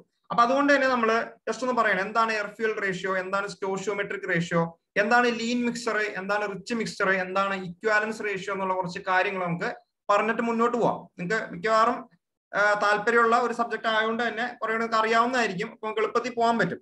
നോക്കുക, എന്താണ് ഒരു എയർ ഫ്യൂൽ റേഷ്യോ എന്ന് പറഞ്ഞാല്? സിമ്പിൾ ആയിട്ട് പറയാം അല്ലെ. എയർ എന്ന് പറയുന്ന ആളുടെയും ഫ്യൂൽ എന്ന് പറയുന്ന ആളുടെയും മാസുകൾ തമ്മിലുള്ള റേഷ്യോയാണ് നമ്മൾ എന്ത് വിളിക്കുന്നത്? എയർ ഫ്യൂൽ റേഷ്യോ കൊണ്ട് ഉദ്ദേശിക്കുന്നത്. ഓക്കെ, ദെൻ അപ്പോ നമുക്കറിയാം ഒരു എയർ ഫ്യൂൽ റേഷ്യോ ഇപ്പൊ ഒരു 15:1. ആരാണ് 15? എയർ ആണ് 15. ആരാണ് 1? ഫ്യൂൽ ആണ്. അതായത് 15 ഗ്രാം എയർ 1 ഗ്രാം ഫ്യൂല് എന്നാണ് ഉദ്ദേശിക്കുന്നത്. ഇനി 17:1. ഇതാണ് എയർ, ഇതാണ് ഫ്യൂല് അല്ലെ. 17 ഗ്രാം ആണ്. നമുക്ക് എന്തുവേണമെങ്കിലും പറയാം, 17 ഗ്രാമോ അല്ലെങ്കിൽ സാധാരണ മാസ് ബേസിലെ പറയാറ്, അതുകൊണ്ടാണ് ഞാൻ ഗ്രാം പറയുന്നത്. 17 ഗ്രാം എയർ അല്ലെങ്കിൽ 1 ഗ്രാം ഫ്യൂല്. ഇതൊക്കെയാണ് എന്ത് ഈ എയർ ഫ്യൂൽ റേഷ്യോ കൊണ്ട് നമ്മൾ ഉദ്ദേശിക്കുന്നത്. അപ്പോ ഇവിടെ നമ്മൾ ഒരു മിക്സർ അയാൾ ലീൻ മിക്സർ ആണോ അല്ലെങ്കിൽ റിച്ച് മിക്സർ ആണോ എന്ന് പറയണമെങ്കിൽ നമുക്കൊരു റെഫറൻസ് പോയിന്റ് വേണ്ടേ? ഒരു പോയിന്റ് വെച്ചിട്ടാണ് നമ്മൾ എന്ത് പറയാ. ഇപ്പൊ 0 എന്ന് പറയുന്ന പോയിന്റ് വെച്ചിട്ട് അപ്പുറത്തേക്ക് പോയാൽ പോസിറ്റീവ്, ഇപ്പുറത്തേക്ക് പോയാൽ നെഗറ്റീവ് എന്ന് പറയില്ലേ? അതുപോലെ ഒരു റെഫറൻസ് പോയിന്റ് ഉണ്ടെങ്കിലാണ് നമുക്ക് എന്ത് ചെയ്യാൻ പറ്റുള്ളൂ, ഈ പറയുന്ന ലീൻ മിക്സറിനെയും റിച്ച് മിക്സറിനെയും ഡിഫൈൻ ചെയ്യാനായിട്ട് പറ്റുള്ളൂ. അങ്ങനെയുള്ള ഒരു റെഫറൻസ് മിക്സർ ആണെന്ത് ഈ സ്റ്റോഷിയോമെട്രിക് എയർ അല്ലെങ്കിൽ തിയററ്റിക്കൽ എയർ എന്നൊക്കെ നമ്മൾ പറയാം, അല്ലെങ്കിൽ സ്റ്റോഷിയോമെട്രിക് മിക്സർ എന്നൊക്കെ പറയും. ഓക്കെ, അപ്പൊ എന്താണ് ഈ സ്റ്റോഷിയോമെട്രിക് എയർ എന്ന് വെച്ച് കഴിഞ്ഞാല് നമുക്കറിയാം ഏതൊരു ഫ്യൂവലും കത്തണം എന്നുണ്ടെങ്കിൽ, ഒരു ഫ്യൂവല് ബേൺ ചെയ്യണം അല്ലെങ്കിൽ കമ്പഷന് വിധേയമാകണം എന്നുണ്ടെങ്കിൽ അവിടെ ആര് വേണം? ഓക്സിജൻ എന്ന് പറയുന്ന ആള് വേണം. അപ്പൊ നമുക്ക് ഈ ഓക്സിജനെ കൂടെ കൊണ്ട് നടക്കാറില്ല അല്ലെ. നമ്മൾ എന്ത് ചെയ്യുന്നത്? ആവശ്യം വരുന്ന സമയത്ത് എയർ എന്ന് പറയുന്ന ആൾ ഇഷ്ടംപോലെ ഫ്രീ ആയിട്ട് കിട്ടുന്നതുകൊണ്ട് ഇയാളെ നമ്മൾ അകത്തേക്ക് വിളിച്ചിട്ടാണ് ഇതിന്റെ അകത്തുള്ള ഓക്സിജന്റെ സഹായത്തോടു കൂടി നമ്മൾ ഫ്യൂവൽ എന്ന് പറയുന്ന ആളെ ബേൺ ചെയ്യിക്കുന്നത്. ഓക്കെ, അപ്പോ നമുക്കൊരു നിശ്ചിത ക്വാണ്ടിറ്റി ഫ്യൂവൽ നമ്മളുടെ കയ്യിൽ ഉണ്ടെങ്കിൽ, ഒരു നേരത്തെ പറഞ്ഞ പോലെ തന്നെ ഒരു 12 ഗ്രാം ഫ്യൂവൽ നമ്മളുടെ കയ്യിലുണ്ടെങ്കിൽ ഈ 12 ഗ്രാമിനെയും മുഴുവനായിട്ട് കത്തിക്കാൻ ആവശ്യമായിട്ടുള്ള ഒരു പർട്ടിക്കുലർ ക്വാണ്ടിറ്റി ഓഫ് എയർ ഉണ്ടാവും. ഈ 12 ഗ്രാമിനെയും മുഴുവനായിട്ട് കത്തിക്കാൻ ആവശ്യമായിട്ടുള്ള ഒരു പർട്ടിക്കുലർ ക്വാണ്ടിറ്റി ഓഫ് എയർ ഉണ്ടാവും. അതിനെയാണ് നമ്മൾ എന്ത് പറയുന്നത്? സ്റ്റോഷിയോമെട്രിക് എയർ എന്ന് പറയുന്നത്. ഓക്കെ, ഈ 12 ഗ്രാം ഒരു എക്സാമ്പിൾ പറഞ്ഞാണ്ടോ, അതായത് ഒരു പർട്ടിക്കുലർ ക്വാണ്ടിറ്റി ഓഫ് ഫ്യൂവലിനെ മുഴുവനുമായിട്ടും കത്തിക്കാനായിട്ട് ആവശ്യമായിട്ടുള്ള മിനിമം ക്വാണ്ടിറ്റി ഓഫ് എയർ, അതിനെയാണ് ഞാൻ എന്ത് വിളിക്കുന്നത്? സ്റ്റോഷിയോമെട്രിക് എയർ എന്ന് ഞാനവിടെ വിളിക്കുന്നത്. ഓക്കെ, ആ എയറിന്റെ അകത്ത് ആരുണ്ടാവും? സ്വാഭാവികമായിട്ടും മിനിമം ക്വാണ്ടിറ്റി ഓഫ് എയർ എന്ന് പറയുമ്പോൾ സ്വാഭാവികമായിട്ട് ആരുണ്ടാവും? ആവശ്യത്തിനുള്ള ഓക്സിജൻ അതിന്റെ അകത്ത് ഉണ്ടാവും. അതായത് കത്തിത്തീരുമ്പോ പിന്നെ അവിടെ എന്തില്ല? ഓക്സിജൻ ബാക്കി വരില്ല, അല്ലെങ്കിൽ കുറച്ചുകൂടി ഓക്സിജൻ ഉണ്ടായെങ്കിൽ കൊള്ളാമായിരുന്നു, അങ്ങനെ ഒരു അവസ്ഥയുമില്ല. ഏറ്റവും മിനിമം കത്താൻ ആവശ്യമായിട്ടുള്ള ആൾ മാത്രം. ഓക്കെ, കൂടുതലുമില്ല കുറവുമില്ല. അതാണ് എന്ത് സ്റ്റോഷിയോമെട്രിക് എയർ എന്ന് പറയാം. അങ്ങനെ ഒരു മിക്സർ ആണെങ്കിൽ, അങ്ങനെ ഒരു സ്റ്റോഷിയോമെട്രിക് എയർ ആണ് നമ്മൾ സപ്ലൈ ചെയ്യുന്നതെങ്കിൽ അവിടെയുള്ള ആ ഒരു എയർ ഫ്യൂൽ റേഷ്യോ എന്തായിരിക്കും? സ്റ്റോഷിയോമെട്രിക് മിക്സർ ആണ് അല്ലെങ്കിൽ സ്റ്റോഷിയോമെട്രിക് എയർ ഫ്യൂൽ റേഷ്യോ ആണെന്ന് ഞാൻ പറയും. ഓക്കെ, അപ്പൊ ഒരു പെട്രോൾ എഞ്ചിൻ ആയാലും ഡീസൽ എഞ്ചിൻ ആയാലും ഏകദേശം ശ്രദ്ധിക്കാട്ടോ, കറക്റ്റ് വാല്യൂ അടുത്ത സ്ലൈഡിൽ വരും. ഏകദേശം 15:1 എന്ന് പറയുന്നതാണ് stoichiometric ratio. Stoichiometric air fuel ratio എന്ന് പറയുന്നത് ഏകദേശം കേട്ടോ, ഞാൻ റൗണ്ടഡ് ഫിഗർ ആണ്, 14.5 14.7 എന്നൊക്കെയാണ് കറക്റ്റ് വാല്യൂ വരിക. അത് അടുത്ത സ്ലൈഡിൽ ഞാൻ പറഞ്ഞുതരാം. അപ്പൊ 15:1 ഏകദേശം എന്ത് ഒരു പെട്രോൾ എഞ്ചിൻ എടുത്താലും ഡീസൽ എഞ്ചിൻ എടുത്താലും ഈ തിയററ്റിക്കൽ ആയിട്ടുള്ള ആ ഒരു റേഷ്യോ എന്ന് പറയുന്നത്. അപ്പൊ ഇത് വെച്ചിട്ടാണ് ഞാൻ ലീൻ മിക്സർ ആണോ അല്ലെങ്കിൽ റിച്ച് മിക്സർ ആണോ എന്ന് പറയാൻ പോകുന്നത്. അതായത് എന്റെ കയ്യിൽ ഒരു മിക്സർ ഉണ്ട്, 12:1 17:1 അങ്ങനെ രണ്ട് മിക്സർ ഉണ്ട് അല്ലെ. 12:1 എന്ന് പറയുന്ന ഒരു എയർ ഫ്യൂൽ റേഷ്യോയിൽ ഇരിക്കുന്ന മിക്സറും ഉണ്ട്, 17:1 ഇരിക്കുന്ന ഒരു മിക്സറും എന്റെ കയ്യിൽ ഉണ്ടെങ്കിൽ ഇതിൽ ആരാണ് റിച്ച് ആരാണ് ലീൻ എന്നറിയാനായിട്ട് ഞാൻ ഇയാളുടെ സഹായം തേടും. ഈ സ്റ്റോഷിയോമെട്രിക് റേഷ്യോയുടെ സഹായം ഞാൻ അവിടെ തേടും. ശ്രദ്ധിക്കുക, എയർ എന്ന് പറയുന്ന ആളുടെ ക്വാണ്ടിറ്റി, എയർ എന്ന് പറയുന്ന ആളുടെ ക്വാണ്ടിറ്റി ഇവിടെ 15 അല്ലേ സ്റ്റോഷിയോമെട്രിക്കില്. അതിൽ താഴെയാണ് നമ്മൾ പറയുന്ന എയറിന്റെ ക്വാണ്ടിറ്റി എങ്കിൽ അയാൾ എന്തായിരിക്കും? റിച്ച് മിക്സർ ആയിരിക്കും, റിച്ച് മിക്സ്ചർ ആയിരിക്കും. വീണ്ടും എയർ എന്ന് പറയുന്ന ആളുടെ അളവ് ഈ സ്റ്റോഷിയോമെട്രിക് ക്വാണ്ടിറ്റിയേക്കാൾ കൂടുതലാണെങ്കിൽ അത് ലീൻ മിക്സ്ചർ ആയിരിക്കും, ലീൻ മിക്സ്ചർ. ഓക്കെ, അപ്പൊ എന്തിന്റെ അടിസ്ഥാനത്തിലാണ് പറഞ്ഞേ? സ്റ്റോഷിയോമെട്രിക് റേഷ്യോയുടെ അടിസ്ഥാനത്തിലാണ് നമ്മൾ എന്ത് തീരുമാനിക്കുന്നത്? നമ്മുടെ കയ്യിലിരിക്കുന്ന ഫ്യൂവലിന്റെയും എയറിന്റെ മിക്സർ എന്ന് പറയുന്നത് റിച്ച് ആണോ ലീൻ ആണോ എന്ന് നമ്മൾ തീരുമാനിക്കുക. ഓക്കെ, അതാണ് ഈ പറഞ്ഞേക്കുന്നത് കേട്ടോ. Normally the amount of air supplied is either greater or less than the theoretical amount. നമുക്ക് ഒരിക്കലും ആക്ച്വൽ എമൗണ്ട് 14.7 14.5 തന്നെ കറക്റ്റ് ആയിട്ട് നമുക്ക് സപ്ലൈ ചെയ്യാൻ പറ്റണമെന്നില്ല. അപ്പൊ അതുകൊണ്ട് തന്നെ ചിലപ്പോൾ അതിൽ കൂടുതലോ അതിലോ കുറവോ ആകാം. ഓക്കെ, ആ കൂടുതലും കുറവും വെച്ചിട്ടാണ് നമ്മൾ എന്ത് പറഞ്ഞേ? ഈ റിച്ച് മിക്സർ ആണോ ലീൻ മിക്സർ ആണോ എന്നുള്ള കൺസെപ്റ്റിലേക്ക് നമ്മൾ പറയുന്നത്. അതാണ് the amount of air actually supplied is expressed in terms of percentage of theoretical air. അതായത് നമ്മൾ ഈ പറയുന്ന സ്റ്റോഷിയോമെട്രിക് റേഷ്യോ അല്ലെങ്കിൽ സ്റ്റോഷിയോമെട്രിക് എന്ന് പറയുന്ന തിയററ്റിക്കൽ ആയിട്ടുള്ള ക്വാണ്ടിറ്റി, അതിന്റെ പെർസെന്റേജ് ടേംസിലാണ് നമ്മൾ എന്ത് പറയുന്നത്? ഈ പറയുന്ന ആക്ച്വൽ എമൗണ്ടിനെ നമ്മളവിടെ പറയുന്നത്. എക്സാമ്പിൾ ആയിട്ട് പറയുന്നത് നോക്കിയേ, 150% ഓഫ് തിയററ്റിക്കൽ എയർ എന്ന് പറഞ്ഞാൽ, തിയററ്റിക്കൽ എയർ എന്ന് പറഞ്ഞാൽ ഈ പറയുന്ന സാധനം, തിയററ്റിക്കൽ ആയിട്ടുള്ള സാധനം, minimum quantity, minimum amount of air, അതാണ് ഉദ്ദേശിക്കുന്നത്. അപ്പൊ അതിന്റെ 150% ആക്ച്വൽ എയർ എന്ന് പറഞ്ഞാൽ എന്താണ് അതിന്റെ അർത്ഥം? 1.5 മടങ്ങാണെന്നാണ്. അപ്പൊ 15 എന്ന് പറയുന്നതിന്റെ 1.5 മടങ്ങായിരിക്കുള്ളത് ആക്ച്വലി അവിടെ സപ്ലൈ ചെയ്യപ്പെടുന്ന എയർ എന്നാണ് അതിന്റെ അർത്ഥം. 15 അവിടുത്തെ stoichiometric mixture, stoichiometric value of air എന്ന് പറയുന്നതെങ്കിൽ, ആ ക്വാണ്ടിറ്റി എന്ന് പറയുന്നതെങ്കിൽ അതിന്റെ 1.5 ഇരട്ടി എയർ ഞാൻ എന്ത് ചെയ്യുന്നുണ്ട്? സപ്ലൈ ചെയ്യുന്നുണ്ട് എന്നാണ് 150% എന്ന് പറയുന്ന ആ ടേം കൊണ്ട് അവിടെ ഉദ്ദേശിക്കുന്നത്. ഓക്കെ, ഇത് എക്സസ് ആണല്ലേ, എക്സസ് ആണ്. അതിലുള്ള ഡെഫിഷ്യന്റും വരാം, താഴേക്കും വരാം. അപ്പൊ എന്താണ് 75%? 75% എന്ന് പറഞ്ഞാൽ അർത്ഥം എന്താണ്? 0.25% അല്ലെങ്കിൽ 25% കുറവാണെന്ന് പറയാം. 25% കുറവാണെന്ന് പറയാം. എന്തിൽ നിന്നും? ഈ 15ൽ നിന്നും കുറവാണെന്ന് വേണമെങ്കിൽ എനിക്ക് അവിടെ പറയാനായിട്ട് പറ്റും. അല്ലെങ്കിൽ 0.25 into 15 അവിടെ ആക്ച്വലി സപ്ലൈ ചെയ്യപ്പെടുന്ന എയർ എന്ന് എനിക്ക് അവിടെ പറയാനായിട്ട് പറ്റും. അപ്പൊ സ്വാഭാവികമായിട്ട് എന്തായിരിക്കും? ഈ പറയുന്ന 15നേക്കാൾ കുറഞ്ഞ വാല്യൂ ആയിരിക്കും അല്ലെ 0.25 എന്ന് പറയുന്നത്.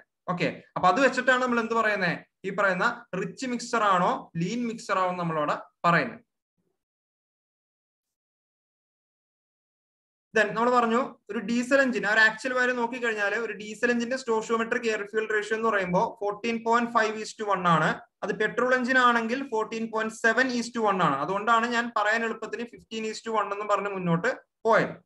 ദെൻ വായിച്ചു വിട്ടേക്കാം, when the air fuel ratio is higher than the stoichiometric ratio, ഈ എയർ ഫ്യൂൽ റേഷ്യോ സ്റ്റോഷിയോമെട്രിക് റേഷ്യോയേക്കാൾ വലുതാണെങ്കിൽ, അത് 17:1 ഒക്കെ ആണെങ്കിൽ അതിന്റെ അർത്ഥം എന്താണ്? The air fuel mixture is called lean. നേരത്തെ പറഞ്ഞില്ലേ, സ്റ്റോഷിയോമെട്രിനേക്കാൾ കൂടുതൽ എയർ ഉണ്ടെങ്കിൽ, എക്സസ് എയർ കൊടുക്കുന്നുണ്ടെങ്കിൽ അതിന്റെ അർത്ഥം എന്താണ്? മിക്സർ ലീൻ ആണ്. ഇനി നേരെ തിരിച്ച് ഈ സ്റ്റോഷിയോമെട്രിക്കിനേക്കാൾ താഴ്ന്ന വാല്യൂ ആണ് ആക്ച്വലി വരുന്നതെങ്കിൽ, 13 12 ഒക്കെയാണ് വരുന്നതെങ്കിൽ അതെന്തായിരിക്കും? റിച്ച് മിക്സ്ചർ ആയിരിക്കും. റിച്ച് മിക്സ്ചർ ആയിരിക്കും. ഓക്കെ, ദെൻ അടുത്താണ് ഇക്വാലൻസ് റേഷ്യോ. ഇപ്പൊ സൗണ്ട് കുഴപ്പമില്ലല്ലോ? ബ്രേക്ക് ആവുന്നുണ്ടോ? ഇല്ലല്ലോ, കുഴപ്പമില്ലല്ലോ. ഓക്കെയാണ്. ദെൻ അടുത്തൊരു ഇമ്പോർട്ടന്റ് ആയിട്ടുള്ള സാധനമാണ് ഇക്വാലൻസ് റേഷ്യോ എന്ന് പറയാം. ഇക്വാലൻസ് റേഷ്യോ ശ്രദ്ധിക്കാട്ടോ, സംഭവം സിമ്പിൾ ആണ്, വെറുതെ ബൈഹാർട്ട് ചെയ്യേണ്ട ആവശ്യമൊന്നുമില്ല, നമുക്ക് സിമ്പിൾ ആയിട്ട് പിടിച്ചെടുക്കാവുന്നേ ഉള്ളൂ. അതായത് നമ്മൾ പറയുന്ന ആക്ച്വൽ എയർ ഫ്യൂൽ റേഷ്യോ, ഈ ഭാഗത്തേക്ക് ദയവേത് ഇപ്പൊ നോക്കല്ലേ കേട്ടോ, രണ്ടും കൂടി നോക്കരുത്. ഈ ലെഫ്റ്റ് സൈഡിൽ കാണുന്ന ആളെ മാത്രം ഇപ്പൊ നോക്കുക. ഇതൊന്ന് ഓക്കെ ആക്കിയിട്ട് മാത്രം അതിന്റെ അപ്പുറത്തേക്ക് നമുക്ക് നോക്കിയാൽ മതി. ശ്രദ്ധിക്കുക, ഇക്വാലൻസ് റേഷ്യോ സാധാരണ ഫൈ എന്ന് പറയുന്ന ആള് വെച്ചിട്ടാണ് നമ്മൾ ഡിനോട്ട് ചെയ്യുന്നത്. എന്ന് പറഞ്ഞാൽ ഒരു റേഷ്യോ ആണ്. Actual air fuel റേഷ്യോയും stoichiometric air fuel റേഷ്യോയും തമ്മിലുള്ള ഒരു ബന്ധമാണെന്ത്? ഒരു റേഷ്യോ ആണെന്ത്? ഈ ഇക്വാലൻസ് റേഷ്യോ എന്ന് പറയാം. അപ്പൊ സ്റ്റോഷിയോമെട്രിക് നമ്മൾ റൗണ്ടഡ് ഫിഗർ ഞാൻ എടുത്തിവിടെ ജസ്റ്റ് ഒന്ന് എഴുതി വെക്കണ്ടോ, 15:1. അത് പെട്രോൾ ആണെങ്കിൽ 14.7:1 ആണെന്നും ഡീസൽ ആണെങ്കിൽ 14.5:1 ആണെന്ന് നമ്മൾ കണ്ടു. അപ്പൊ എനിക്ക് എളുപ്പത്തിന് ഞാൻ എന്ത് ചെയ്യണം? 15:1 ഞാനോട് ഒന്ന് ഫിക്സ് ചെയ്ത് വെക്കണം.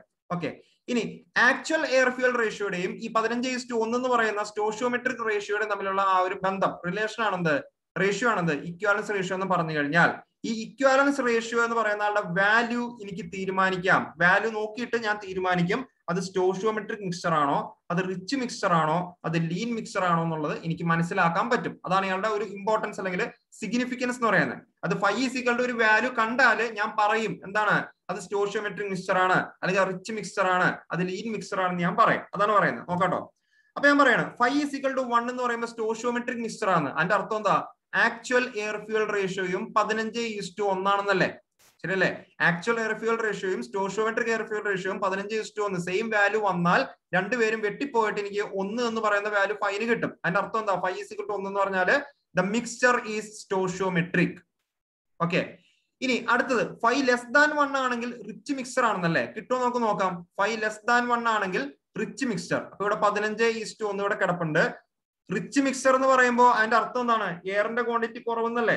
അല്ലെ? ഫ്യൂവലിന്റെ ആ ഒരു അളവ് കൂടുതലും എയറിന്റെ ക്വാണ്ടിറ്റി കുറയുന്നു എന്നല്ല അർത്ഥം. അപ്പൊ 15നേക്കാൾ താഴെ ഒരു വാല്യൂ 12 എടുത്തോ, 12:1 ആണെന്ന് വിചാരിക്കാം. ഇത് നമ്മൾ ചെയ്യുമ്പോൾ എന്ത് കിട്ടും നോക്കിയേ, 12:1 ഡിവൈഡഡ് ബൈ 15:1 എന്ത് പറ്റും? 12 ഡിവൈഡഡ് ബൈ 15 എന്ന് കിട്ടും അല്ലെ? 12 ഡിവൈഡഡ് ബൈ 15 എന്തായിരിക്കും? ലെസ് ദാൻ 1 ആയിരിക്കും അതിന്റെ വാല്യൂ വരുന്നത്. അതായത് ഈ ആക്ച്വൽ എയർ ഫ്യൂൽ റേഷ്യോ എന്ന് പറയുന്നത് നമ്മൾ റിച്ച് മിക്സർ ആണ് കൊടുക്കുന്നതെങ്കിൽ അതിന്റെ അർത്ഥം എന്താണ്? 5 = ലെസ് ദാൻ 1 ആണെന്നാണ് അതിന്റെ അർത്ഥം. വീണ്ടും ലീൻ മിക്സർ കിട്ടണമെങ്കിൽ 5 > 1 എന്നാണ് പറയുന്നത്. 5 > 1 ആണെങ്കിൽ ലീൻ മിക്സർ ആണെന്ന് അവകാശപ്പെടുകയാണ്. ശരിയാവും നോക്കാം. ഈ 12:1 പകരം ഞാൻ ഒരു 17:1 കൊടുക്കുകയാണെന്ന് വിചാരിക്കാം കേട്ടോ. ലീൻ മിക്സർ എന്ന് പറയുമ്പോൾ അങ്ങനെയല്ലേ, സ്റ്റോഷിയോമെട്രിക്കിനേക്കാൾ കൂടുതൽ എയർ അവിടെ കാണണം. അതാണ് ലീൻ എന്ന് പറയാനായിട്ട് കാരണം. അപ്പൊ 17:1 15:1 ആണെങ്കിൽ ഞാൻ ആ റേഷ്യോ കാണുന്നു. 5 = 17:1 ഡിവൈഡഡ് ബൈ 15:1 എന്ത് കിട്ടും? 17/15 തന്നെ കിട്ടും. ശരിയല്ലേ? 17/15 ഗ്രേറ്റർ ദാൻ 1 ആയിരിക്കും. അപ്പൊ നോക്കിയേ, 5 > 1 ആയത് എപ്പോഴാണ്? ഞാൻ ലീൻ മിക്സറിനെ കൊടുത്തപ്പോഴാണ് അല്ലെ? അപ്പൊ ശരിയായില്ലേ? 5 = 1 ആണെങ്കിൽ സ്റ്റോഷിയോമെട്രിക്, 5 < 1 ആണെങ്കിൽ റിച്ച് മിക്സർ, 5 > 1 ആണെങ്കിൽ ലീൻ മിക്സർ. ഇതൊക്കെ ആരുടെ അടിസ്ഥാനത്തിലാണ് പറയുന്നത്? എയർ ഫ്യൂവൽ റേഷ്യോ അല്ലെ? എയർ ഫ്യൂവൽ റേഷ്യോയുടെ അടിസ്ഥാനത്തിലാണ് നമ്മൾ പറഞ്ഞതെങ്കിൽ ഇതേ എയർ ഫ്യൂവൽ റേഷ്യോനെ ഞാനൊന്ന് തിരിച്ചിട്ടാൽ, ഒന്ന് മറിച്ചിട്ട് കഴിഞ്ഞാൽ അതെന്താവും? ഫ്യൂവൽ എയർ റേഷ്യോ ആവും. ശരിയല്ലേ? ഒന്ന് മറിച്ചിട്ട് കഴിഞ്ഞാൽ 17:1 1:17 എന്ന് പറഞ്ഞാൽ പിന്നെ അയാൾ ആരാ?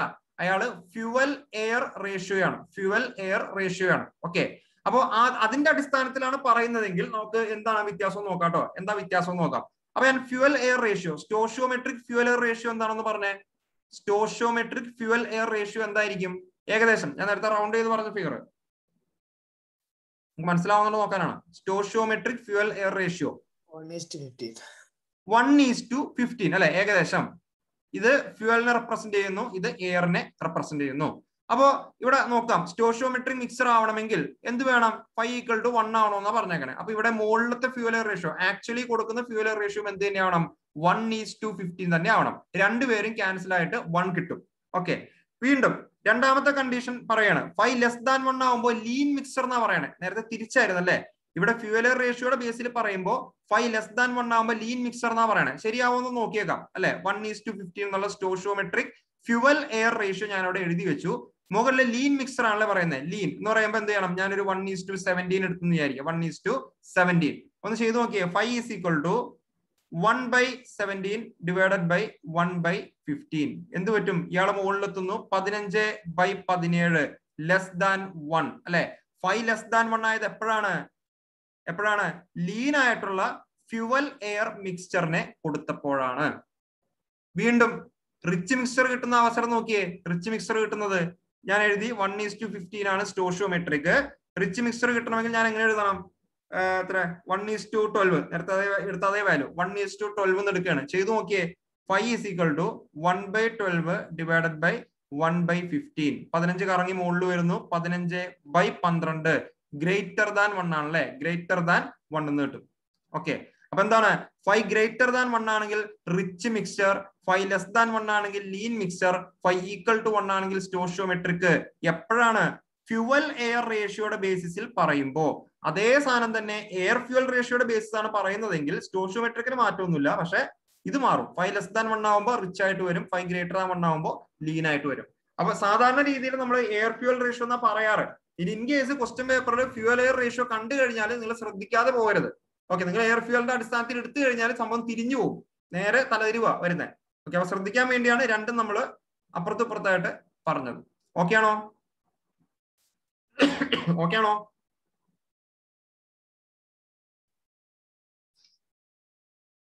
പോട്ടെ. Okay sir. ഓക്കെ. നമ്മള് കാർബറേറ്റേഴ്സിൽ ഒന്ന് കെയർ ഉണ്ടോ? ആ ഒരു സിമ്പിൾ കാർബറേറ്ററിനെ കുറിച്ച് പഠിച്ചിട്ട് നമുക്ക് കുറച്ച് ക്വസ്റ്റ്യൻസ് ഡിസ്കസ് അവസാനിപ്പിക്കാം. കാരണം അല്ലെങ്കിൽ ഒരു 2 മണിക്കൂർ ക്ലാസ് നീണ്ടുപോകും. അത് വേണ്ട. നമുക്ക് അടുത്ത ക്ലാസ്സിൽ ടൈപ്സ് ഓഫ് കാർബറേറ്റേഴ്സ് പഠിക്കാം. ഇപ്പൊ കാർബറേറ്ററിനെ കുറിച്ച് ജസ്റ്റ് ഒരു ഐഡിയ ഉണ്ടാക്കി വെച്ചിട്ട് നമുക്ക് കുറച്ച് ക്വസ്റ്റ്യൻസിലേക്ക് കടക്കാം. നോക്കാം. എന്താണ് കാർബറേറ്റർ എന്ന് വെച്ചാൽ നമ്മൾ സിമ്പിൾ ആയിട്ട് പറയുമല്ലേ. എന്താണ്? ഈ പെട്രോൾ എഞ്ചിൻ എന്ന് പറയുന്ന ആളെ നമ്മൾ എടുക്കുമ്പോൾ ആ എഞ്ചിന്റെ അകത്തേക്ക് ഈ എയറിന്റെയും പെട്രോളിന്റെയും മിക്സർ എത്തുന്നതിന് മുമ്പ് എവിടെയോ വെച്ചിട്ട് നമ്മൾ അയാളെ മിക്സ് ചെയ്യും. പെട്രോളിനെയും എയറിനെയും മിക്സ് ചെയ്യുന്ന ഒരു ഭാഗമുണ്ടെന്നും ആ ഭാഗത്തെ നമ്മൾ വിളിക്കുന്ന പേരാണ് കാർബറേറ്റേഴ്സ് എന്ന് നമ്മൾ പറയും. ഓക്കെ. അതിന് എഴുതി വെച്ചേക്കണം. നോക്കിയേ.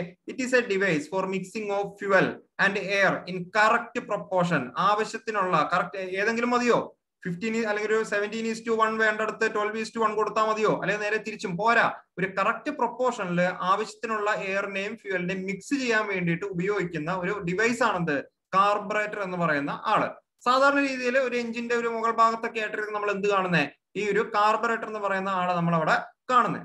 ഓക്കെ, ഇനി carburettor petrol which is volatile liquid is അറ്റമൈസ്ഡ്. അപ്പൊ എന്തൊക്കെയാണ് ഈ കാർബറേറ്ററിന്റെ ഫംഗ്ഷൻസ് അല്ലെങ്കിൽ എന്തൊക്കെയാണ് അകത്ത് നടക്കുന്നതെന്ന് ചോദിച്ചു കഴിഞ്ഞാൽ ഈ കാർബറേറ്ററിന്റെ അകത്ത് വെച്ചിട്ട് പെട്രോൾ എന്ന് പറയുന്ന ലിക്വിഡിനെ, അല്ലെ, പെട്രോൾ എന്ന് പറയുന്ന ബേസിക്കലി ലിക്വിഡ് ആണല്ലോ, ആ ലിക്വിഡിനെ വളരെ ഫൈൻ ആയിട്ടുള്ള പാർട്ടിക്കിൾസ് ആയിട്ട് അയാള് എന്താണ് അല്ലെങ്കിൽ വിഭജിച്ച് കളയും. പാർട്ടിക്കിൾസ് ആയിട്ട് എന്ത് ചെയ്യുന്നു? സ്പ്ലിറ്റ് ചെയ്ത് കളയും. ഓക്കെ, കാരണം ഏതൊരു ഫ്യൂവലും ഈ പെട്രോൾ ഡീസൽ എന്ന് പറയുന്ന ആൾക്കാരൊക്കെ ലിക്വിഡ് ഫോമിൽ നിന്നിട്ടല്ല അയാൾ കത്തുന്നത്. ശ്രദ്ധിക്കാട്ടോ, നമ്മൾ കമ്പഷൻ ഇനി ഡീറ്റെയിൽഡ് ആയിട്ട് പഠിക്കാറുണ്ട്. കമ്പഷൻ എന്ന് പറയുന്ന പരിപാടി നോക്കിംഗ് ഒക്കെ ഒരു 2 ക്ലാസ്സുകളൊക്കെ ആയിട്ട് നമുക്ക് പഠിക്കാനുണ്ടാവും പുറകെ. അപ്പൊ അവിടെ നമ്മൾ പറയും ഈ കമ്പഷന്റെ സ്റ്റേജസ് ഒക്കെ പറയും. അത് ലിക്വിഡ് ഫോമിൽ നിന്നിട്ട് അല്ല ഇവരൊക്കെ കത്തുന്നത്. ആവശ്യത്തിനുള്ള വേപ്പർ ഫോർമേഷൻ നടന്നതിന് ശേഷമാണ് കത്തുക എന്ന് പറയുന്ന പരിപാടി സ്റ്റാർട്ട് ചെയ്യുള്ളൂ. ഓക്കെ, അപ്പൊ ഏറ്റവും നന്നായിട്ട് കത്തണം എന്നുണ്ടെങ്കിൽ, പെട്ടെന്ന് വേപ്പറൈസ് ചെയ്യണം എന്നുണ്ടെങ്കിൽ അത് ലിക്വിഡ് ഫോമിൽ നിന്നാ പോരാ. അയാൾ പരമാവധി സ്പ്ലിറ്റ് ചെയ്ത് വളരെ ഫൈൻ പാർട്ടിക്കിൾസ് ആയിട്ട് അല്ലെങ്കിൽ അറ്റമൈസ് ചെയ്യപ്പെട്ട അവസ്ഥയിൽ വേണം എഞ്ചിന്റെ അകത്തേക്ക് ചെല്ലാൻ വേണ്ടിയിട്ട്. അങ്ങനെ അറ്റമൈസേഷൻ എന്ന് പറയുന്ന പരിപാടി ആര് നടത്തും? കാർബറേറ്ററിന്റെ അകത്ത് വെച്ച് നടക്കും. എങ്ങനെ നടക്കും നമുക്ക് പറയാൻ നോക്കാം.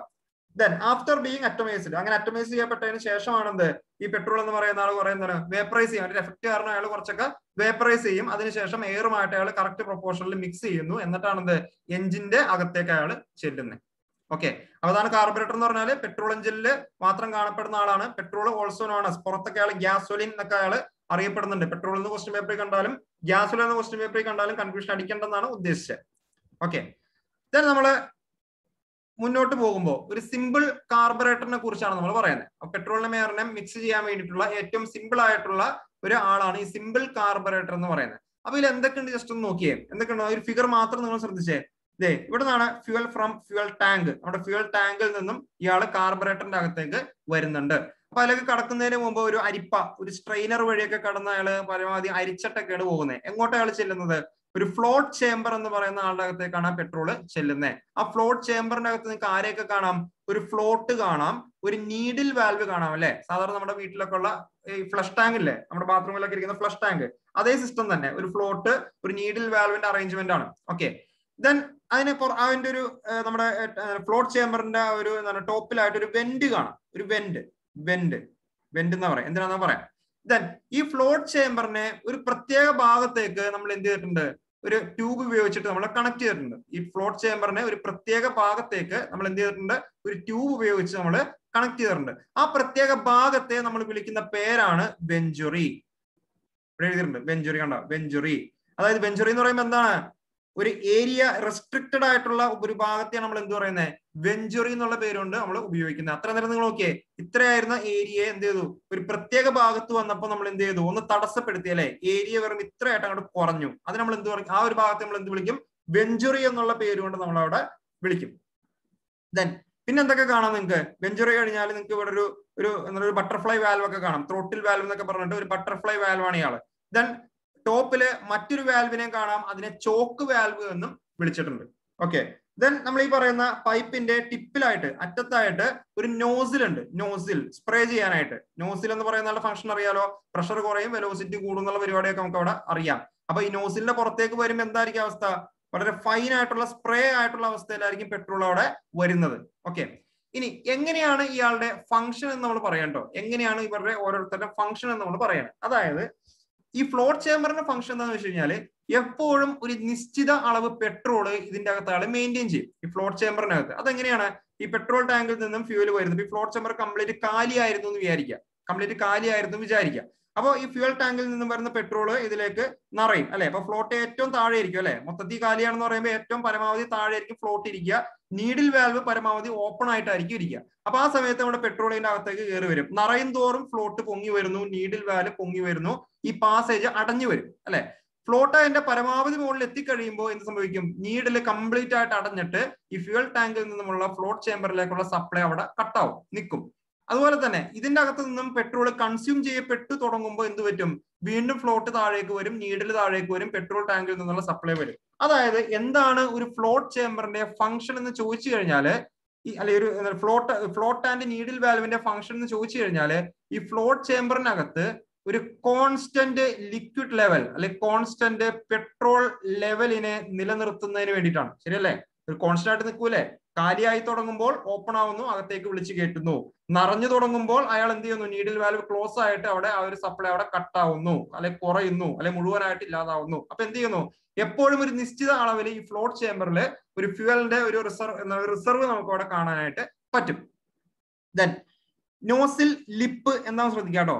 വർക്കിംഗ് ഞാൻ പറഞ്ഞിട്ടില്ല. നോസിൽ ലിപ്പ്, അതായത് നോസിൽ ലിപ്പ് എന്ന് പറഞ്ഞു കഴിഞ്ഞാല് ഈ നോസിൽ എന്ന് പറയുന്ന ഒരാൾ ഇവിടെ എന്ന് പറഞ്ഞില്ലേ, ഒരു നോസിൽ ടിപ്പ്. ആ നോസിൽ ടിപ്പ് മുതല് ഈ ഇവിടെ വരെ വന്ന് നിൽക്കുന്ന പെട്രോളിന്റെ ഒരു ലെവൽ ഉണ്ട്. ആ ലെവൽ എന്തിനു തുല്യമായിരിക്കും? ഈ ടാങ്ക് കണ്ടോ, ഈ ടാങ്കിലെ ലെവലിന് തുല്യമായിരിക്കും ഈ പൈപ്പിലേക്ക് വന്ന് നിൽക്കുന്ന പെട്രോളിന്റെ ലെവലും. ശരിയാണല്ലോ? സ്വാഭാവികമായിട്ട് അങ്ങനെയാണല്ലോ.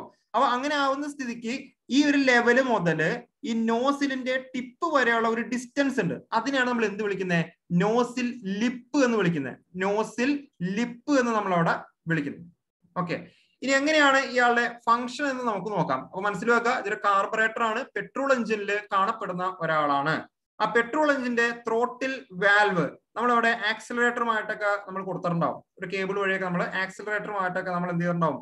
ഒരു കണക്ഷൻ കൊടുത്തിട്ടുണ്ടാവും. നമ്മൾ ആക്സിലേറ്റർ ചവിട്ടുന്ന സമയത്താണ് എന്ത്? ഈ ത്രോട്ടിൽ വാൽവ് ഓപ്പൺ ആവുന്നത്. ഈ ത്രോട്ടിൽ വാൽവ് ഓപ്പൺ ആവുമ്പോൾ സ്വാഭാവികമായിട്ട് എന്ത് സംഭവിക്കും? ഇവിടെ താഴെ എഞ്ചിൻ എന്ന് പറയുന്ന ആളുണ്ടല്ലേ, എഞ്ചിൻ എന്ന് പറയുന്ന ആളുണ്ട്. ആ എഞ്ചിന്റെ സക്ഷൻ കിട്ടും അല്ലെ? സക്ഷൻ, ഒരു നെഗറ്റീവ് പ്രഷർ അകത്തേക്ക് വലിക്കും എഞ്ചിൻ അല്ലെ? ആരെയാണ് ഈ എഞ്ചിൻ അകത്തേക്ക് വലിക്കുന്നത്? അറ്റ്മോസ്ഫിയറിലുള്ള എയറിനെയാണ് ഇയാൾ അകത്തേക്ക് വലിച്ചു കയറ്റാനായിട്ട് ശ്രമിക്കുന്നത്. അങ്ങനെ എയർ, ചോക്ക് വാൽവ് ഞാൻ പറയാട്ടോ, ലാസ്റ്റ് പറയാം. എയർ എന്ന് പറയുന്ന ആള് ഇതിന്റെ അകത്തേക്ക് കയറുന്ന സമയത്ത് ഈ വെഞ്ചുറി എന്ന് പറയുന്ന പാർട്ടിയിൽ അയാൾ എത്തും. വെഞ്ചുറിയിൽ എത്തിക്കഴിയുമ്പോൾ എന്താണ് പ്രത്യേകത? ഏരിയ പെട്ടെന്ന് സഡൻ ഒരു കുറവാണല്ലേ ഏരിയ കുറയുന്ന സമയത്ത് വെലോസിറ്റി ഇൻക്രീസ് ചെയ്യും, പ്രഷർ ഡിക്രീസ് ചെയ്യും.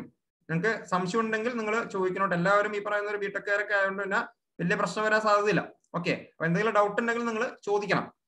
വെഞ്ചുറി എന്ന് പറയുന്ന പാർട്ടിൽ എത്തുമ്പോൾ വെലോസിറ്റി പെട്ടെന്ന് കൂടുകയും അതിനനുസരിച്ചിട്ട് പ്രഷർ പെട്ടെന്ന് ഡ്രോപ്പ് ആവുകയും ചെയ്യും. അങ്ങനെ ഒരു കുറഞ്ഞ പ്രഷർ ഇവിടെ കിട്ടുന്ന സമയത്ത് എന്ത് ചെയ്യുന്നു? ഈ പറയുന്ന ഫ്ലോട്ട് ചേംബറിൽ നിലനിർത്തിയിരിക്കുന്ന ഫ്ലൂയിഡ് പെട്രോൾ എന്ത് ചെയ്യുന്നു? മുകളിലേക്ക് കയറി വരുന്നു. നോസിൽ വഴി അയാൾ എന്ത് ചെയ്യുന്നു? ഫൈൻ പാർട്ടിക്കിൾസ് ആയിട്ട് സ്പ്രേ ചെയ്യപ്പെടും. ഓക്കെ, അപ്പോ എങ്ങോട്ടാണ് അയാൾ സ്പ്രേ ചെയ്യുന്നത്? ഈ കടന്നു പോകുന്ന എയറിലേക്കാണ് അയാൾ സ്പ്രേ ചെയ്യപ്പെടുന്നത്.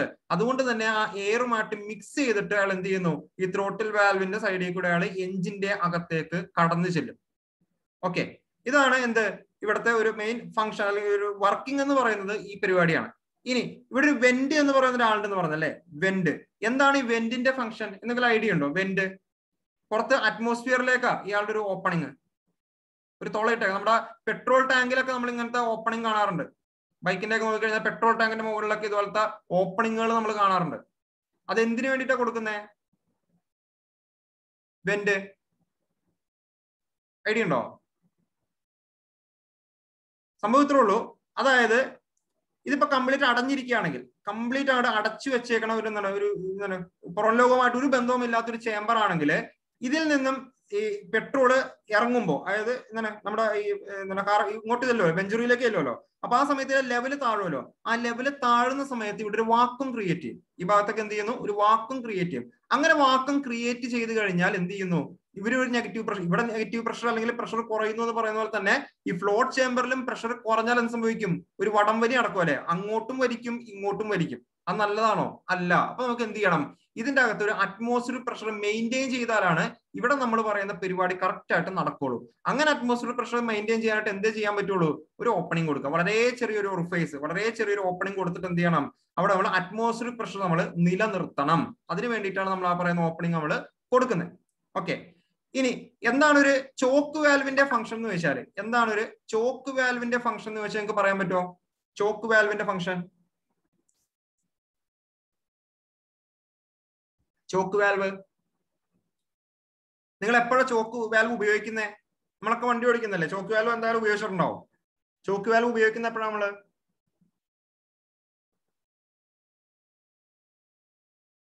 കോൾഡ് സ്റ്റാർട്ടിങ് അല്ലേ? വാഹനം തണുത്തിരിക്കുന്ന സമയത്ത് നമുക്കൊക്കെ സിമ്പിൾ ആയിട്ട് അറിയാം. നമ്മളൊന്നും പഠിച്ചിട്ടില്ലല്ലോ, അറിയാൻ തന്നെ കൂടുതലായിട്ട് പെട്രോൾ ചെല്ലണമെന്നും, അതായത് റിച്ച് മിക്സ്ചർ ചെല്ലണമെന്നും, എന്നാൽ മാത്രമാണ് അയാൾ നമുക്കൊന്ന് സ്റ്റാർട്ട് ചെയ്ത് കിട്ടുള്ളൂ എന്നൊക്കെ നമുക്കറിയാം. അപ്പൊ അങ്ങനെ കോൾഡ് സ്റ്റാർട്ടിങ്ങിന്റെ സമയത്ത് റിച്ച് മിക്സ്ചർ കിട്ടാൻ വേണ്ടിയിട്ട് നമ്മൾ ആരുടെ സഹായം തേടും? ചോക്ക് വാൽവ് എന്ന് പറയുന്ന ഒരു ബട്ടർഫ്ലൈ വാൽവിന്റെ സഹായം നമ്മൾ അവിടെ തേടും. അപ്പൊ നിങ്ങളോട് ചോദിക്കുകയാണ്, ഒരു നോർമൽ കണ്ടീഷനിൽ, അത് കോൾഡ് സ്റ്റാർട്ടിംഗ് ഒന്നുമല്ല, വണ്ടി നല്ല വാമപ്പ് ആയിട്ടിരിക്കുകയാണ്, പെട്ടെന്ന് സ്റ്റാർട്ട് ആവാൻ തയ്യാറായിട്ടിരിക്കുന്ന ഒരു അവസ്ഥയിലാണെങ്കിൽ ആ സമയത്ത്, നോർമൽ സമയത്ത് ചോക്ക് വാൽവ് ഓപ്പൺ ആയിരിക്കും കേട്ടോ എപ്പോഴും. സാധാരണ നമ്മുടെ വാഹനങ്ങളിലൊക്കെ ചോക്ക് വാൽവ് എപ്പോഴും എങ്ങനെയാണ്?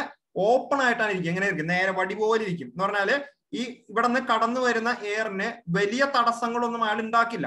ഓക്കെ, നേരെ എന്തെങ്കിലും അത്യാവശ്യം സ്മൂത്ത് ആയിട്ട് എന്ത് ചെയ്യാൻ പറ്റും? ഇതിലെ കടന്നു പോകാനായിട്ട് പറ്റും. പക്ഷെ കോൾഡ് സ്റ്റാർട്ടിങ്ങിന്റെ സമയത്ത് റിച്ച് മിക്സ്ചർ വേണമെന്ന് പറയുമ്പോൾ അതിന്റെ അർത്ഥം എന്താണ്? അവിടെ എയറിന്റെ ക്വാണ്ടിറ്റിയെ കുറയ്ക്കണം, ശരിയല്ല? അപ്പോഴല്ലേ റിച്ച് ആവുന്നതെന്ന് നമ്മൾ പറയാം. ഫ്യൂവൽ കൂടുതലായിട്ട് കടന്നു ചെല്ലുകയും എയർ എന്ന് പറയുന്ന ആളുടെ ക്വാണ്ടിറ്റി കുറയുമ്പോഴാണ് എന്ത്? റിച്ച് മിക്സ്ചർ എന്ന് നമ്മൾ അയാളെ വിളിക്കുന്നത്. അതിന് വേണ്ടിയിട്ട് നമ്മൾ എന്ത് വെച്ച് കഴിഞ്ഞാല് നമ്മളെ ചോക്ക് വാൽവിനെ പിടിച്ച് വലിക്കും. ഇപ്പൊ ബൈക്കൊക്കെ ഇങ്ങനെ ഒരു ലിവർ വെച്ച് നമ്മൾ വലിക്കുന്നത് നിങ്ങൾ കാണുന്നുണ്ടാവും.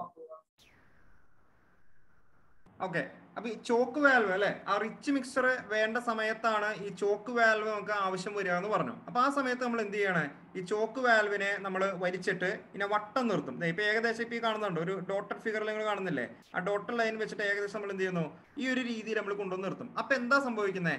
അറ്റ്മോസ്ഫിയറിൽ നിന്നും കടന്നു വരുന്ന എയറിനെ പാസേജിനെ എന്ത് ചെയ്യാണ്?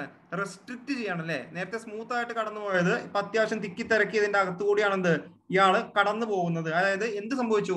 എയറിന്റെ അളവ് കുറഞ്ഞു അല്ലെ? എയറിന്റെ അളവ് കുറഞ്ഞു. ശ്രദ്ധിക്കാട്ടോ, നേരത്തെ നമ്മൾ പറഞ്ഞതെന്ന് വെച്ച് കഴിഞ്ഞാല് ഈ ടാങ്കിൽ നിന്നും ഫ്ലോട്ട് ചേമ്പറിൽ നിന്നും ഫ്യൂവല് കടന്നു വരാൻ കാരണം കടന്നു വരുന്ന എയറിന്റെ വെലോസിറ്റി കൂടുകയും പ്രഷർ കുറയുകയും ചെയ്യുന്നതാണ് നമ്മൾ പറഞ്ഞല്ലേ? ശരിയല്ലേ?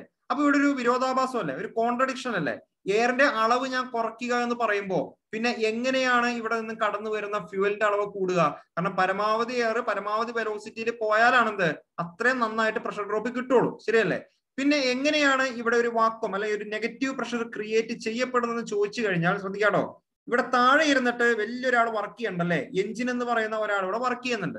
ഈ എഞ്ചിൻ എന്ന് പറയുന്ന ആൾ വർക്ക് ചെയ്തുകൊണ്ടിരുന്നതുകൊണ്ടാണ് ഈ പുറത്തു നിന്നും എയറിനെ അകത്തേക്ക് നമ്മൾ വിളിച്ചു കയറ്റിക്കൊണ്ടിരുന്നത്. അതായത് എഞ്ചിന്റെ വാക്വം, എഞ്ചിൻ വാക്വം എന്നൊക്കെ വേണമെങ്കിൽ പറയാം, വാക്വം പ്രഷർ. എഞ്ചിന്റെ ആ വാക്വം പ്രഷർ കാരണമാണെന്ത് എയർ അകത്തേക്ക് കടന്നു വന്നുകൊണ്ടിരുന്നത്. അങ്ങനെ എയർ അകത്തേക്ക് കടന്നു വരുമ്പോൾ നെഗറ്റീവ് പ്രഷർ വരുമ്പോൾ ഫ്യൂവൽ മുകളിലേക്ക് കയറി വരും നമ്മൾ പറഞ്ഞു. ഈ എയറിന്റെ വരവിനെ തടയുമ്പോൾ അല്ലെങ്കിൽ കുറയ്ക്കുമ്പോൾ ഈ എഞ്ചിന്റെ വാക്വം ഏകദേശം എന്ത് ചെയ്യണം? ഏറ്റവും കൂടുതലായിട്ട് most of the engine vacuum എവിടെ കിട്ടും? ഈ പാർട്ടിൽ കിട്ടും. ഈ പാർട്ടിൽ നെഗറ്റീവ് പ്രഷർ ഈ എഞ്ചിൻ ക്രിയേറ്റ് ചെയ്ത് കഴിയുമ്പോൾ എന്ത് സംഭവിക്കുന്നു? ഈ പറയുന്ന പെട്രോള് സാധാരണ പോലെ തന്നെ മുകളിലേക്ക് കടന്നു വരുന്നു. പക്ഷേ എയറിന്റെ അളവ് കുറവാണ്. എയറിന്റെ അളവ് കുറവും പെട്രോള് പതിവ് പോലെ കയറി വരികയും ചെയ്യുമ്പോൾ അയാൾ എന്തായിട്ട് മാറും? അയാൾ റിച്ച് മിക്സ്ചർ ആയിട്ട് മാറും. ആ റിച്ച് മിക്സ്ചർ ആണെന്ത് കോൾഡ് സ്റ്റാർട്ടിങ്ങിന് വേണ്ടിയിട്ട് നമ്മൾ എന്ത് ചെയ്യുന്നത്? നമ്മൾ ഇതിന്റെ അകത്തേക്ക് കൊടുക്കുന്നത്. ഓക്കെ, നിങ്ങൾ ശ്രദ്ധിച്ചിട്ടുണ്ടാവും, നിങ്ങൾ ആ സ്റ്റാർട്ടിങ്ങിന്റെ സമയത്താണ് ചോക്ക് വലിച്ചു വെക്കുക അല്ലെ? അതിനുശേഷം നിങ്ങൾ ആ ചോക്ക് ഓഫ് ആക്കാതെ അല്ലെങ്കിൽ എന്താണ് പഴയ പൊസിഷനിലേക്ക് ഇടാതെ നിങ്ങൾ ആ വണ്ടി ഓടിച്ചു നോക്കിയിട്ടുണ്ടോ അല്ലെ? ഒരു മിസ്സിംഗ് വരും, ഗുഡു ഗുഡു ഗുഡു എന്ന് പറഞ്ഞിട്ട് അവിടെ മിസ്സിംഗ് വരും. അതിന്റെ അർത്ഥം എന്താണ്? അതിന്റെ അർത്ഥം എന്ന് വെച്ച് കഴിഞ്ഞാല് ആ സമയത്തും എന്താണ് റിച്ച് ചോക്ക് തുറന്നു വെച്ചാൽ അതിന്റെ അർത്ഥം, ചോക്ക് ക്ലോസ് ചെയ്ത് വെച്ചാൽ അർത്ഥം എന്താ? അവിടെ അതിന്റെ അർത്ഥം അവിടെ എന്താണ്? റിച്ച് മിക്സർ ആണ് വീണ്ടും കയറുന്നതെന്നാ. അങ്ങനെ റിച്ച് മിക്സർ വീണ്ടും കയറി ചെന്ന് കഴിയുമ്പോൾ അവിടെ പ്രശ്നങ്ങൾ കാണിക്കും. അതിന് നമ്മൾ കാർബറേറ്റർ ഫ്ലഡിങ് എന്നൊക്കെ പറയും കേട്ടോ, പുറകെ വരുന്നുണ്ട്. കാർബറേറ്റർ ഫ്ലഡിങ് അല്ലെങ്കിൽ എഞ്ചിൻ ഫ്ലഡിങ് എന്നൊക്കെ പറയും. എന്താ നമുക്ക് പുറകെ നോക്കാം. അതായത് കൂടുതലായിട്ട് ഓട്ടത്തിന്റെ ഇടക്ക് ആവശ്യമില്ലാതെ പെട്രോൾ എഞ്ചിനിലേക്ക് കയറി ചെല്ലുമ്പോൾ, ഫ്ലഡ് എന്ന് പറഞ്ഞാൽ എന്താ? നമ്മൾ വിളിക്കാതെ കയറി വരുന്ന വെള്ളത്തിന്റെ ഒരു ഇതിന്റെ പ്രസൻസിനല്ല നമ്മൾ ഫ്ലഡ് എന്ന് പറയുന്നത് അല്ലെ? ആവശ്യത്തിൽ കൂടുതൽ. അതുപോലെ കൂടുതലായിട്ട് ഇവിടെ വെള്ളമല്ല, ഇവിടെ പെട്രോളാണ്. കൂടുതലായിട്ട് പെട്രോള് ലിക്വിഡ് ഫോമിൽ അനാവശ്യമായിട്ട് എഞ്ചിന്റെ അകത്തേക്ക് കടന്നു ചെന്നാൽ അതിനെ നമ്മൾ എന്ത് വിളിക്കും? കാർബറേറ്റർ ഫ്ലഡിങ് എന്ന് വിളിക്കും. ആ കാർബറേറ്റർ ഫ്ലഡിങ് ഉണ്ടാവുമ്പോൾ കുറച്ച് കഴിയുമ്പോൾ എഞ്ചിൻ എന്ത് ചെയ്യുന്നു? നിന്ന് പോകും, സ്റ്റാൾ ആവാന്ന് പറയും. സ്റ്റാൾ, സ്റ്റോപ്പ് ചെയ്യും, പിന്നെ എഞ്ചിൻ അനങ്ങൂല, നിൽക്കും, ആള് എന്താണ് ഓഫായി പോകും. അതാണ് ഉദ്ദേശിക്കുന്നത്. ഓക്കെ, അപ്പോ നോക്കുക എന്തൊക്കെ പറഞ്ഞത് നോക്കിയേ. Chalk is A butterfly valve ആണ്, located between the entrance to the carburettor and the venturi throat. നമ്മുടെ ആ ഒരു കാർബറേറ്ററിന്റെ ഭാഗത്ത് വെഞ്ചുറിയുടെ ഒക്കെ മുകളിലായിട്ടാണ് നമ്മൾ ആരെ കാണുന്നത്? ചോക്ക് വാൽവ് എന്ന് പറയുന്ന ആളെ കാണുന്നത്. ദെൻ എന്താണ് നോസിൽ ലിപ്പ് എന്ന് നമ്മൾ പറഞ്ഞു കഴിഞ്ഞു. ചോക്ക് വാൽവിന്റെ നോർമൽ റണ്ണിങ്ങിൽ അയാൾ എന്തായിരിക്കും? ഈ ഫിഗർ മനസ്സിൽ വെച്ചാൽ മതി. നോർമൽ റണ്ണിങ് സാധാരണ രീതിയിൽ ചോക്ക് വാൽവ് എങ്ങനെയാ? പരമാവധി ഓപ്പൺ ആയിട്ടാണ് ഇരിക്കുക. റിച്ച് മിക്സർ ആവശ്യമുള്ള സമയത്ത് മാത്രം നമ്മൾ എന്ത് ചെയ്യുന്നു? ഇയാളെ ആക്ച്വേറ്റ് ചെയ്തിട്ട് എന്ത് ചെയ്യുന്നു? നമ്മൾ ക്ലോസ്ഡ് കണ്ടീഷനിലേക്ക് കൊണ്ടുവന്ന് വെക്കും. ഓക്കെ, ഇമ്പോർട്ടന്റ് ആണ് കേട്ടോ. ചോക്കിന്റെ ഫംഗ്ഷൻ എന്ന് പറയുന്നത് ഇമ്പോർട്ടന്റ് ആണ്. ഇനി നമ്മൾ പറഞ്ഞ കാർബറേറ്റർ ഫ്ലഡിംഗ് എന്ന് പറയുന്നതാണ്. ശ്രദ്ധിക്കാട്ടോ, കാർബറേറ്റർ ഫ്ലഡിംഗ് ഓൾറെഡി പറഞ്ഞു കഴിഞ്ഞല്ലേ. എന്താണ് നമ്മൾ പറഞ്ഞു? എഞ്ചിൻ എന്ന് പറയുന്ന ആളുടെ അകത്തേക്ക് പരമാവധി അറ്റോമൈസ് ചെയ്യപ്പെട്ട കത്താൻ തയ്യാറായിട്ടുള്ള ആൾക്കാർ വരുന്നതാണ് എപ്പോഴും നല്ലത്. ലിക്വിഡ് ഫോമിലുള്ള പാർട്ടിക്കിൾസ് ഉണ്ടെങ്കിൽ അത് കമ്പഷനെ ബാധിക്കും. ലിക്വിഡ് ഫോമിലുള്ള പെട്രോൾ ഒക്കെ വന്നു കഴിഞ്ഞാൽ എന്ത് ചെയ്യുന്നു? അത് കമ്പഷനെ ബാധിക്കും. അങ്ങനെ ലിക്വിഡ് ഫോമിലുള്ള പെട്രോള് എഞ്ചിന്റെ കാർബറേറ്ററിന്റെ അകത്തേക്ക് എത്തുമ്പോൾ കാർബറേറ്റർ ഫ്ലഡിംഗ് എന്ന് വിളിക്കും. അവിടെ നിന്ന് എഞ്ചിന്റെ അകത്തേക്ക് എത്തുമ്പോൾ നമ്മൾ എന്ത് വിളിക്കും? എഞ്ചിൻ ഫ്ലഡിംഗ് എന്ന് നമ്മൾ വിളിക്കും. അതാണ് പറയുന്നത്. It is the overflow of the fuel from the nozzle jet to the engine. നമ്മൾ കണ്ട കാർബറേറ്ററിന്റെ അകത്ത് കണ്ട ആ നോസിൽ ഉണ്ടല്ലോ, ആ നോസിൽ വഴി കൂടുതലായിട്ട് പെട്രോൾ ഓവർഫ്ലോ ചെയ്ത് കാർബറേറ്ററിലേക്കും അവിടെ നിന്ന് എഞ്ചിനിലേക്കും എത്തുന്നതിനാണ് നമ്മൾ എന്ത് പറയുന്നത്? കാർബറേറ്റർ ഫ്ലഡിംഗ് എന്നോ അല്ലെങ്കിൽ എഞ്ചിൻ ഫ്ലഡിംഗ് എന്നോ പറയുന്നത്. അപ്പൊ എന്തായിരിക്കും അതിന്റെ കാരണം? ഒന്ന് നമ്മൾ പറഞ്ഞല്ലേ, ഈ ചോക്ക് വാൽവ് എന്ന് പറയുന്ന ആള് ആവശ്യത്തിൽ കൂടുതൽ എഞ്ചിൻ സ്റ്റാർട്ടായി പിന്നെ നമ്മൾ ഓപ്പൺ ചെയ്ത് വെച്ച് കഴിഞ്ഞാൽ ആവശ്യത്തിൽ കൂടുതൽ റിച്ച് മിക്സർ ചെല്ലും, ഈ പറയുന്ന ഫ്ലഡിംഗ് ഉണ്ടാവുമെന്ന് കണ്ടു. അത് കൂടാതെ ഈ ഫ്ലോട്ട് ചേമ്പറിന്റെ അകത്തെ പ്രശ്നങ്ങൾ കൊണ്ടും വരാം. അതായത് ഇപ്പൊ ഒരു എന്താണ് ഡിഫക്റ്റീവ് ആയിട്ടൊരു നീഡിൽ വാൽവ് ആണെന്ന് വിചാരിക്കുക, കറക്റ്റ് ആയിട്ടൊന്നും ഇയാൾ അടയില്ല, എപ്പോഴും ഒരു ലീക്കേജ് ഉണ്ടെന്ന് വിചാരിക്കുക, എപ്പോഴും ലീക്കേജ് ഉണ്ട്. എപ്പോഴും ലീക്കേജ് ഉണ്ടെങ്കിൽ പെട്രോൾ എപ്പോഴും ഇതിന്റെ അകത്തേക്ക് വരും അല്ലെ. അതായത് ആവശ്യത്തിൽ കൂടുതൽ എപ്പോഴും എന്ത് ചെയ്യുന്നുണ്ട്? ഈ ഫ്ലോട്ട് ചേമ്പറിന്റെ അകത്ത് ഇങ്ങനെ നിറഞ്ഞു വെക്കും. ഫ്ലോട്ട് ചേമ്പറിന്റെ ലെവല് ഒരു പരിധിയിൽ കൂടുതൽ പൊങ്ങുമ്പോൾ അത് എവിടെയും വരും? ആ ലെവല് ഇവിടെയും പൊങ്ങും അല്ലെ, ഇവിടെയും വരും. അതുകൊണ്ട് തന്നെ ഇങ്ങോട്ട് സ്പ്രേ ചെയ്യപ്പെടുന്ന ഫ്യൂവലിന്റെ അളവും കൂടും. അങ്ങനെ അളവ് കൂടുമ്പോൾ ആവശ്യത്തിൽ കൂടുതൽ നമ്മൾ പ്രതീക്ഷിക്കാതെ കൂടുതൽ ഫ്യൂവൽ എന്ത് ചെയ്യുന്നുണ്ട്? ഈ എഞ്ചിന്റെ അകത്തേക്ക് ചെല്ലാനുള്ള സാധ്യതയൊക്കെ വരും. ഇതൊക്കെ എന്താണ്? കാർബറേറ്റർ ഫ്ലഡിങ്ങിന് അല്ലെങ്കിൽ എഞ്ചിൻ ഫ്ലഡിങ്ങിന് കാരണമായി തീരും. ഓക്കെ, പ്രോസസ് നോക്കിയേ. Excessive high fuel in the float chamber. Float ചേമ്പറിനകത്ത് ആവശ്യത്തിൽ കൂടുതൽ ഫ്യൂവൽ നിലനിൽക്കുക. Then this condition എന്തുകൊണ്ടാണ് വരുന്നത്? Result of either dirt between the needle and seat. ഒരു നീഡിൽ വാൽവ് ഇരിപ്പില്ലേ, ഒരു നീഡിൽ വാൽവ് വെച്ചിട്ടല്ലേ ഏത് പരിപാടി നമ്മൾ അടയ്ക്കാൻ തുറക്കുകയും ചെയ്യുന്നത്. അതിന്റെ അകത്ത് എന്തെങ്കിലും പ്രശ്നങ്ങൾ, വല്ല ഡേർട്ടോ കാര്യങ്ങളോ കയറിയിട്ട് ഇയാൾ മുഴുവനായിട്ടും ക്ലോസ് ആവുന്നില്ല, എപ്പോഴും ഒരു സൈഡിൽ ചെറിയൊരു ഓപ്പണിംഗ് ഉണ്ടെങ്കിൽ എന്ത് ചെയ്യുന്നുണ്ട്? പെട്രോൾ ലീക്ക് ചെയ്ത് ഫ്ലോട്ട് ചേമ്പറിലേക്ക് എപ്പോഴും വന്നുകൊണ്ടിരിക്കും. അപ്പൊ ഫ്ലോട്ട് ചേമ്പറിന്റെ ലെവൽ കൂടാനുള്ള സാധ്യത ഉണ്ട്.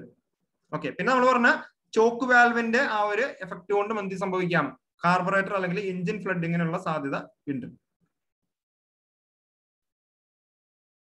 ദെൻ നമ്മൾ പറഞ്ഞ കാര്യങ്ങൾ ഒന്ന് കൺക്ലൂഡ് ചെയ്തേക്കാണ്. എന്തൊക്കെയാണ് കാർബറേറ്ററിന്റെ functions? To അറ്റമൈസ് and vaporise the petrol, to supply the required quantity of air and fuel mixture at correct proportion under all conditions of load, temperature and speed of the engine. അതായത് engine എന്ന് പറയുന്ന ആൾ എപ്പോഴും ഒരേ കണ്ടീഷനിലാണോ work ചെയ്യുന്നത്? അവിടെ ലോഡിൽ വ്യത്യാസം വരും, ടെമ്പറേച്ചറിൽ വ്യത്യാസം വരും, സ്പീഡിലൊക്കെ വ്യത്യാസം വരും അല്ലെ.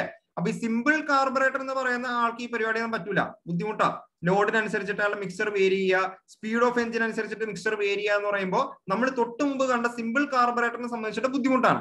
അപ്പൊ അതുകൊണ്ട് തന്നെ അതിൽ കുറെ നമ്മൾ അഡ്വാൻസ്മെന്റുകളൊക്കെ നടത്തിയിട്ടാണ് പുറകെ വരുന്ന എന്താണ് ടൈപ്സ് ഓഫ് കാർബറേറ്റേഴ്സ് എന്ന് പറയുന്ന നമുക്ക് അടുത്ത ക്ലാസ്സിൽ പഠിക്കേണ്ടത്. ഓക്കെ, അപ്പോൾ കാർബറേറ്ററിന്റെ ഫംഗ്ഷൻ ചോദിക്കുമ്പോൾ നമ്മൾ എന്ത് പറയും? പെട്രോളിനെ വേപ്പറൈസ് ചെയ്യുക, അറ്റോമൈസ് ചെയ്യുക. അതുപോലെ തന്നെ എഞ്ചിൻ എന്താണോ ആവശ്യം, എഞ്ചിൻ ഏത് കണ്ടീഷനിലാണോ വർക്ക് ചെയ്യുന്നത് ആ കണ്ടീഷന് ആവശ്യമായിട്ടുള്ള മിക്സറിനെ സപ്ലൈ ചെയ്യുക. ദെൻ ശ്രദ്ധിക്കാട്ടോ, മൂന്നാമത്തെ പോയിന്റ് പ്രത്യേകം ശ്രദ്ധിക്കുക. To maintain a small reserve of petrol at a constant level. ഇത് ചിലപ്പോൾ പെട്ടെന്ന് ശ്രദ്ധിക്കില്ല. ഇത് രണ്ടും നമ്മൾ എഴുതും. ഓക്കെ, സാധാരണ ഇപ്പൊ എന്താണ് ഇപ്പൊ PSC ഒരു ട്രെൻഡ് എന്ന് പറഞ്ഞാൽ സ്റ്റേറ്റ്മെന്റ് രൂപത്തിൽ ചോദ്യങ്ങൾ ചോദിക്കാന്നുള്ളതാണ്. അപ്പൊ ഈ മൂന്നാമത്തെ പോയിന്റ് പെട്ടെന്ന് നമ്മൾ മൈൻഡ് ചെയ്യില്ല. ഇത് ആര് ഉദ്ദേശിക്കുന്നേ? ഫ്ലോട്ട് ചേമ്പറിന്റെ അകത്ത് എപ്പോഴും ഒരു മിനിമം ലെവല് ഫ്യൂവലിനെ സൂക്ഷിക്കുമെന്ന് പറഞ്ഞല്ലേ, അതാണ് ഈ തേർഡ് പോയിന്റ് ഉദ്ദേശിക്കുന്നത്. To maintain A small reserve of petrol at A constant level. അതും ആരുടെ ഫംഗ്ഷൻ ആണ്? കാർബറേറ്ററിന്റെ ഫംഗ്ഷനിൽ പെട്ടതാണ്. ഓക്കെ, ദെൻ ഈ ഒരു സ്ട്രെങ്ത് കൂടി അറിഞ്ഞിരിക്കാട്ടോ. മിക്സറിന്റെ ഓരോ കണ്ടീഷൻസിലുള്ള അയാളുടെ ഒരു സ്ട്രെങ്ത് എങ്ങനെയായിരിക്കണം, എങ്ങനെയാണോ നോക്കാം. അതായത് കോൾഡ് സ്റ്റാർട്ടിങ്, നമ്മൾ നേരത്തെ പറഞ്ഞ പോലെ തന്നെ ചോക്കൊക്കെ വലിച്ചു വെച്ച് നമ്മൾ കഷ്ടപ്പെട്ട് എഞ്ചിന് സ്റ്റാർട്ട് ചെയ്യൂലേ, ആ സമയത്ത് നല്ല റിച്ച് മിക്സർ വേണം അല്ലെ, നല്ല റിച്ച് മിക്സർ വേണം. ആ റിച്ച് മിക്സറിന്റെ ഏകദേശം എന്ന് പറഞ്ഞാൽ ഒരു വാല്യൂ എന്ന് പറഞ്ഞാൽ 9:1 മുതൽ 10:1 ആണ്. അതാണ് ഈ കിടക്കുന്നത്. ഓക്കെ, ഈ വാല്യൂ പഠിക്കണം. ദെൻ ആക്സിലറേഷൻ, നമ്മൾ ഇങ്ങനെ പോയിക്കൊണ്ടിരിക്കുകയാണ്, പെട്ടെന്ന് നമുക്ക് ഒരു വണ്ടിനെ ഓവർടേക്ക് ചെയ്യണം, നമ്മൾ എന്ത് ചെയ്യുന്നു? പെട്ടെന്ന് കാല് കൊടുക്കും അല്ലെ, പെട്ടെന്ന് കാല് കൊടുക്കും, സ്മൂത്ത് ആയിട്ടല്ല, പെട്ടെന്ന് നമ്മൾ കാല് കൊടുക്കും. ആ സമയത്ത് ആക്സിലറേഷൻ ആണ്. ആ ആക്സിലറേഷന്റെ സമയത്ത് നമുക്ക് എന്ത് വേണം? റിച്ച് മിക്സർ വേണം. അതിന്റെ വാല്യൂ 12:1 മുതൽ 13:1 ആണ്. റിച്ച് ആണെന്ന് മനസ്സിലാവുന്നില്ലേ? 15:1 റേഞ്ചിൽ വരുമ്പോഴാണെന്ത് അത് സ്റ്റോഷിയോമെട്രിക് വരിക. അതിൽ താഴെ വരുന്നതൊക്കെ എന്താണ്? നമുക്ക് ഈ പറയുന്ന റിച്ച് മിക്സർ ആണെന്ന് പറയാം. വീണ്ടും ഐഡിലിംഗ് ശ്രദ്ധിക്കാട്ടോ. ഈ ഐഡിലിംഗ് എന്ന് പറഞ്ഞാൽ എന്താണ്? നമ്മൾ വാഹനത്തിന്റെ അകത്ത് കയറിയിരിക്കുന്നു, എഞ്ചിൻ സ്റ്റാർട്ട് ചെയ്യുന്നു, നമ്മൾ വെറുതെ ഇരിക്കുക. ന്യൂട്രൽ ഇട്ടിട്ട് നമ്മൾ വെറുതെ ഇരിക്കുകയാണ്, ഹാൻഡ് ബ്രേക്ക് വലിച്ചു വെച്ച് നമ്മൾ വെറുതെ ഇരിക്കുകയാണ്, ആക്സിലേറ്റർ ഒന്നും നമ്മൾ കാല് തൊടുന്നില്ല, അതിനാണ് എന്ത് എഞ്ചിൻ ഐഡിൽ കണ്ടീഷനിൽ റൺ ചെയ്യുക നമ്മൾ പറയുന്നത്. ഓക്കെ, ആ കണ്ടീഷനിലും ഈ പറയുന്ന ഒരു പരിധി വരെ റിച്ച് മിക്സർ ആണ് വേണ്ടത്. റിച്ച് മിക്സർ ആണ് വേണ്ടത്. അതിന്റെ റേഞ്ച് ശ്രദ്ധിക്കാട്ടോ, 14 മുതൽ 15 വരെയാണ്. 14:1 മുതൽ 15:1 വരെയാണ്. ഇതില് പല സമയത്തും പല രീതിയിൽ കാണാറുണ്ട് കേട്ടോ. അതായത് ഈ ഐഡിലിംഗ് പല രീതിയിൽ വരാം, പല കണ്ടീഷനിൽ വരാം. ബുക്കിൽ കിടക്കുന്ന ഏകദേശം വാല്യൂ ഇതാണ്, പക്ഷെ കറക്റ്റ് ആയിട്ട് ഇയാൾക്കൊരു വാല്യൂ പലപ്പോഴും കാണാറില്ല. അതിന്റെ കാരണം എന്താണെന്ന് വെച്ച് കഴിഞ്ഞാല് നമ്മൾ കോൾഡ് സ്റ്റാർട്ടിങ്ങിന്റെ സമയത്താണ് ഐഡിലിംഗ് പറയുന്നതെങ്കിൽ, അത് നല്ല തണുത്തിരിക്കുന്ന കാലാവസ്ഥയിൽ പോയിട്ട് നമ്മൾ എഞ്ചിൻ സ്റ്റാർട്ട് ചെയ്ത് നിർത്തി, ആ സമയത്ത് ഈ ഐഡിലിംഗിന്റെ സമയത്തും എഞ്ചിൻ അങ്ങോട്ട് വാമപ്പ് ആകാൻ ടൈം എടുക്കും, എഞ്ചിൻ അങ്ങോട്ട് ചൂടായി വരാണ്ട് സമയം എടുക്കും. ആ സമയത്ത് ഈ 14 ഒന്നല്ല, ചിലപ്പോൾ 13:1 ഒക്കെ ആയിരിക്കും അവിടെ റിക്വയർമെന്റ് വരാം. അതേസമയം നമ്മളിപ്പോ ഒരു ബ്ലോക്കിൽ പോയി കിടക്കുകയാണ്, നമ്മൾ വൈറ്റിലെ ബ്ലോക്കിൽ പോയി കിടക്കുകയാണെങ്കിൽ നല്ല വെയിലത്ത് നല്ല ഒരു 10 അല്ലെങ്കിൽ ഒരു 50 കിലോമീറ്റർ ഒക്കെ ഓടിയിട്ട് നമ്മളൊരു ബ്ലോക്കിൽ പോയി കിടക്കുകയാണ്. ആ ബ്ലോക്കിൽ പോയി കിടന്നപ്പോൾ നമ്മൾ എഞ്ചിൻ ഓഫ് ചെയ്തു അല്ലെ, വീണ്ടും നമ്മൾ എഞ്ചിൻ സ്റ്റാർട്ട് ചെയ്യുമ്പോൾ കോൾഡ് സ്റ്റാർട്ടിംഗ് ആണോ? അല്ല, ആ എഞ്ചിൻ നന്നായിട്ട് ചൂടായിരിക്കണം, വാമപ്പ് ചെയ്തിരിക്കുകയാണ്. ആ സമയത്ത് എഞ്ചിൻ സ്റ്റാർട്ട് ചെയ്ത് അങ്ങനെ നിർത്തുമ്പോൾ, ഐഡിലിംഗ് കണ്ടീഷൻ നിർത്തുമ്പോൾ പിന്നെ ഇത്രയും റിച്ച് മിക്സർ ഒന്നും അയാൾക്ക് വേണ്ട. ആ ഒരു റേഞ്ച് ആയിരിക്കും ഈ പറയുന്ന 14 മുതൽ 15 വരെ. അത് സ്റ്റോഷിയോമെട്രിക്കിന് തൊട്ടില്ല എന്നുള്ള രീതിയിൽ ഇയാൾ നിൽക്കും. ഓക്കെ, അപ്പൊ രണ്ട് കണ്ടീഷൻ നോക്കുക. ക്വസ്റ്റ്യൻ പേപ്പറിൽ ഇപ്പൊ 14 15 ഒന്നും ഇല്ല, 13:1 ആണെങ്കിൽ അത് കൊടുത്തോളുക. അവിടെ ഉദ്ദേശിക്കുന്നത് കോൾഡ് സ്റ്റാർട്ടിങ്ങിന് ശേഷമുള്ള ഐഡിലിംഗ് ആയിരിക്കും. അതല്ല എന്താണ് ഈ 13:1 ഒന്നും അതിന് ഓപ്ഷനിലില്ല, 14 15 ഒക്കെ അല്ലെങ്കിൽ 14:1 15:1 ഒക്കെയാണ് മാത്രമേ ഉള്ളെങ്കിൽ എന്ത് ചെയ്യുക, ആ ഒരു റേഞ്ച് വേണം അവിടെ കൊടുക്കാനായിട്ട്. നിങ്ങൾക്ക് എന്താ ഉദ്ദേശിച്ചത് മനസ്സിലായെന്ന് വിചാരിക്കാം. ഓക്കെ, ദെൻ നോർമൽ റണ്ണിങ് അല്ലെങ്കിൽ ക്രൂയിസിംഗ് എന്ന് പറയും. ശ്രദ്ധിക്കാട്ടോ, ടേം ശ്രദ്ധിക്കുക. നോർമൽ റണ്ണിങ് അല്ലെങ്കിൽ ക്രൂയിസിംഗ്, അതായത് ഇപ്പൊ ഒരു 5 സ്പീഡ് വാഹനമാണെങ്കിൽ, 5 ഗിയർ ടോപ്പ് ഗിയർ ഉള്ള വാഹനങ്ങളാണെങ്കിൽ ആ 5ാമത്തെ ഗിയർ അല്ലെ, ഏറ്റവും ടോപ്പിലുള്ള ഗിയർ ഇട്ടിട്ട് നമ്മൾ ഇങ്ങനെ മുന്നോട്ട് പോവുകയാണ് അല്ലെ, ആ സമയത്ത് എഞ്ചിൻ വഹിക്കുന്ന ലോഡ് കുറവായിരിക്കും, ശരിയല്ലേ? എഞ്ചിൻ ഏറ്റവും ലോഡ് വഹിക്കുന്ന ഫസ്റ്റ് ഗിയർ, പിന്നെ സെക്കൻഡ്. ലോഡ് കുറയുന്നതോറാണ് നമ്മൾ ഗിയർ കയറ്റി ടോപ്പ് ഗിയറിലേക്ക് ഇടുന്നത്. ആ ഒരു സമയത്ത് പരമാവധി ലോഡ് അവിടെ മിനിമം ആണെന്ന് അർത്ഥം. അതായത് പിന്നെ നമുക്ക് ആ സ്പീഡ് മെയിൻറ്റെയിൻ ചെയ്യാനായിട്ട് പതുക്കൊന്ന് കാല് തൊട്ട് കൊടുത്താൽ മതി അല്ലെ, പതുക്കൊന്ന് നമ്മൾ ആക്സിലേറ്ററിൽ പതുക്കൊന്ന് തൊട്ട് ഒരു ഫെദർ ടച്ച് മതി, ഒരു തൂവൽ സ്പർശം പോലെ ഒരു ഫെദർ ടച്ച് നമ്മൾ കൊടുത്താൽ മതി. അപ്പൊ ആ സമയത്താണ് ഏറ്റവും എക്കണോമിക്കലായിട്ട് വാഹനം ഓടുന്നത്. നോർമൽ റണ്ണിങ് അല്ലെങ്കിൽ ക്രൂയിസിംഗ് എന്നാണ് നമ്മൾ ആ കണ്ടീഷനെ പറയുന്നത്, എക്കണോമിക്കലായിട്ട് വാഹനം ഓടുന്ന ഒരു കണ്ടീഷന്. ഓക്കെ, അതിന്റെ റേഞ്ച് നിങ്ങൾ നോക്കിയേ, 16:1 മുതൽ 17:1. ആ വാല്യൂ ഇമ്പോർട്ടന്റ് ആട്ടോ. 16:1 മുതൽ 17:1 ആണ് ആ ഒരു കണ്ടീഷൻ പറയുന്നത്. ഓക്കെ, ഇയാൾ എന്തായി ഇപ്പോ ലീൻ മിക്സർ ആയല്ലേ, ലീൻ മിക്സർ ആയി എന്ന് പറഞ്ഞ അർത്ഥം എന്താണ്? അവിടെ ഉപയോഗിക്കപ്പെടുന്ന പെട്രോളിന്റെ അളവ് കുറവാണ്, എക്കണോമിക്കൽ ആണ് എന്നാണ് അതിന്റെ അർത്ഥം. ഓക്കെ, അപ്പൊ ഈ ഒരു വാല്യൂകൾ ഓർത്തിരിക്കുക. മോസ്റ്റ് എക്കണോമിക്കൽ ആയിട്ട് എഞ്ചിൻ ഓടുന്ന റേഷ്യോ ചോദിച്ചാലും ഏകദേശം ഇതാണ് കേട്ടോ, ഏകദേശം ഈ റേഞ്ച് ഓർത്തിരിക്കുക. ചിലപ്പോൾ ക്വസ്റ്റ്യനില് 19 എന്നും 19:1 എന്നും 20:1 എന്നും 24:1 എന്നൊക്കെ പറഞ്ഞു തരും. അപ്പൊ നമ്മൾ എന്ത് ചെയ്യും, ലീൻ കൂടുകയാണല്ലോ, പെട്രോളിന്റെ അളവ് കുറഞ്ഞുകൊണ്ടിരിക്കുകയാണല്ലോ, എയറിന്റെ അളവല്ലേ കൂടുന്നത്, ഇതായിരിക്കും ഏറ്റവും വലിയ വാല്യൂ കുത്താം. അങ്ങനെയല്ല, ഈ ഒരു വാല്യൂകൾ ഓർത്തിരിക്കുക. മോസ്റ്റ് എക്കണോമിക്കൽ ആയിട്ട് എഞ്ചിൻ ഓടുന്ന ആ ഒരു കണ്ടീഷൻ ചോദിച്ചു കഴിഞ്ഞാൽ ഈ 16 മുതൽ 17 വരെ അല്ലെങ്കിൽ 17.5 എന്നൊക്കെ പറഞ്ഞു കാണാം. ആ ഒരു റേഞ്ചിലായിരിക്കും അയാൾ അത് കിടക്കുന്നത്. ഓക്കെ, അപ്പൊ നിങ്ങൾ ഒരു കാര്യം കൂടി ഓർക്കുക, ഇതിന്റെ ഓർഡർ പഠിക്കുക കേട്ടോ, ഓർഡർ പഠിക്കുക.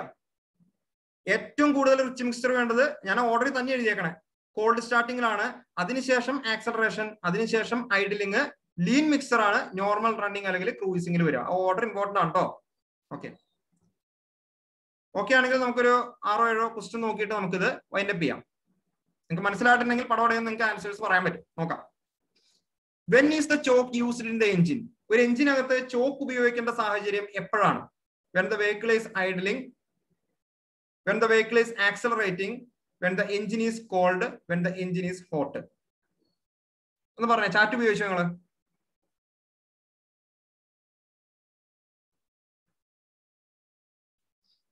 ഓപ്ഷൻ സി ശരിയാണ്. നമ്മൾ പറഞ്ഞു കഴിഞ്ഞാലേ ഓപ്ഷൻ സി ആണ്. എഞ്ചിൻ കോൾഡ് ആയിട്ടിരിക്കുന്ന സമയത്താണ് നമുക്ക് ചോക്ക് എന്ന് പറയുന്ന ആളുടെ സഹായം തേടേണ്ടി വരിക. സ്റ്റാർട്ട് ആയി കഴിഞ്ഞാൽ എന്ത് ചെയ്യണം? ചോക്ക് ഓഫ് ചെയ്തോളണം, അല്ലെങ്കിൽ അതിലും വലിയ ബുദ്ധിമുട്ടാവും. വീണ്ടും, what is the venturi in carburettor cos? Venturi എന്ന് പറയുന്ന ആളുടെ ആ ഒരു എന്താണ് പ്രസൻസ് എന്തിനു സഹായിക്കും? Increase of air velocity, decrease in air velocity, decrease in fuel flow, decrease of manifold vacuum. വെഞ്ചുറിയുടെ effect എന്താണെന്നാണ് ചോദ്യം. ഓപ്ഷൻ എ ആണല്ലേ. Increase of air velocity, എയറിന്റെ velocity കൂട്ടുക, അതുവഴി ഇവിടുത്തെ പ്രഷർ കുറച്ച് ഈ ഫ്ലോട്ട് ചേംബറിൽ നിന്ന് ആളെ ഇങ്ങോട്ട് വലിച്ചു കയറ്റി സ്പ്രേ ചെയ്യുക എന്നുള്ളതാണ് എന്ത് നമ്മുടെ ഉദ്ദേശം. അപ്പൊ എന്താണ് അതിന്റെ ഏറ്റവും ബേസിക് ആയിട്ട് ഇപ്പൊ എന്താ സംഭവിക്കുന്നത്? എയറിന്റെ വെലോസിറ്റി കൂട്ടുന്നു, increase of air velocity. Okay, ആ എയർ വെലോസിറ്റി കൂടുന്നതുകൊണ്ട് എയറിന് എന്ത് സംഭവിക്കുന്നുണ്ട്? പ്രഷർ കുറയുന്നും ഉണ്ട്. പക്ഷെ അങ്ങനെ ഒരു ഓപ്ഷൻ ഇവിടെ ഇല്ല, പ്രഷർ കുറയുന്നില്ല. വീണ്ടും, where is the lean air mixture needed? Lean air fuel mixture ആവശ്യമായിട്ട് വരുന്നത് താഴെ പറയുന്നതിൽ ഏത് കണ്ടീഷനാണ്? പറയാമോ? ലീൻ എയർ ഫ്യൂൽ മിക്സ്ചർ ഇപ്പൊ പറഞ്ഞു കഴിഞ്ഞുള്ളൂ നമ്മള്. ലീൻ എന്ന് പറഞ്ഞാൽ ആ 15 മേളിലൊക്കെ വരും. ഓപ്ഷൻ ഡി ആണല്ലേ, ക്രൂയിസിംഗ്. ക്രൂയിസിംഗ്, ഓപ്ഷൻ ഡി തന്നെ. വീണ്ടും, where does the power four mechanical fuel pump come from? ഒരു AC മെക്കാനിക്കൽ ഫ്യൂൽ പമ്പ് ഓടിച്ചല്ലേ, അയാൾക്ക് ആവശ്യമായിട്ടുള്ള പവർ കിട്ടുന്നത് അല്ലെങ്കിൽ ഡ്രൈവ് കിട്ടുന്നത് എവിടെ നിന്നാണ്? Cam shaft, crank shaft, distributor shaft, propeller shaft? നാലാമത്തെ ചോദ്യം ഏതാണ്? മെക്കാനിക്കൽ ഫ്യൂൽ പമ്പിന് കിട്ടുന്നത് ക്യാം ഷാഫ്റ്റ് ആണല്ലേ. Cam shaft of the engine ആണ് ആൻസർ. ക്യാം ഷാഫ്റ്റിന് ആര് ഡ്രൈവ് കൊടുക്കും? ക്രാങ്ക് ഷാഫ്റ്റ് ആണ് ഡ്രൈവ് കൊടുക്കുന്നത്. ഈ ഡിസ്ട്രിബ്യൂട്ടർ ഷാഫ്റ്റ് എന്താണ് നമുക്ക് പഠിക്കാനുണ്ട്? ഇഗ്നീഷ്യൻ സിസ്റ്റം പഠിക്കുന്ന നമ്മൾ, ഈ പെട്രോളിന്റെ ഇഗ്നീഷ്യൻ സിസ്റ്റം. ആ ഇഗ്നീഷ്യൻ സിസ്റ്റത്തിൽ വരുന്ന ഒരു ഡിസ്ട്രിബ്യൂട്ടർ ഉണ്ട്, അതുമായിട്ട് ബന്ധപ്പെട്ടുള്ള ഷാഫ്റ്റ് ആണ് ഡിസ്ട്രിബ്യൂട്ടർ ഷാഫ്റ്റ്. പ്രൊപ്പല്ലർ ഷാഫ്റ്റ് നമ്മൾ സ്ഥിരമായിട്ട് കേൾക്കുന്ന ആള്, എഞ്ചിനിൽ നിന്നുള്ള പവർ ഒക്കെ എടുത്തിട്ട് ഗിയർ ബോക്സ് വഴി നമ്മൾ ആ റിയർ വീലിലൊക്കെ എത്തിക്കണമെന്നുണ്ടെങ്കിൽ വലിയൊരു നീളമുള്ള ഒരു ഷാഫ്റ്റ് ഉപയോഗിക്കും, അതാണ് പ്രൊപ്പല്ലർ ഷാഫ്റ്റ്. ഓക്കെ,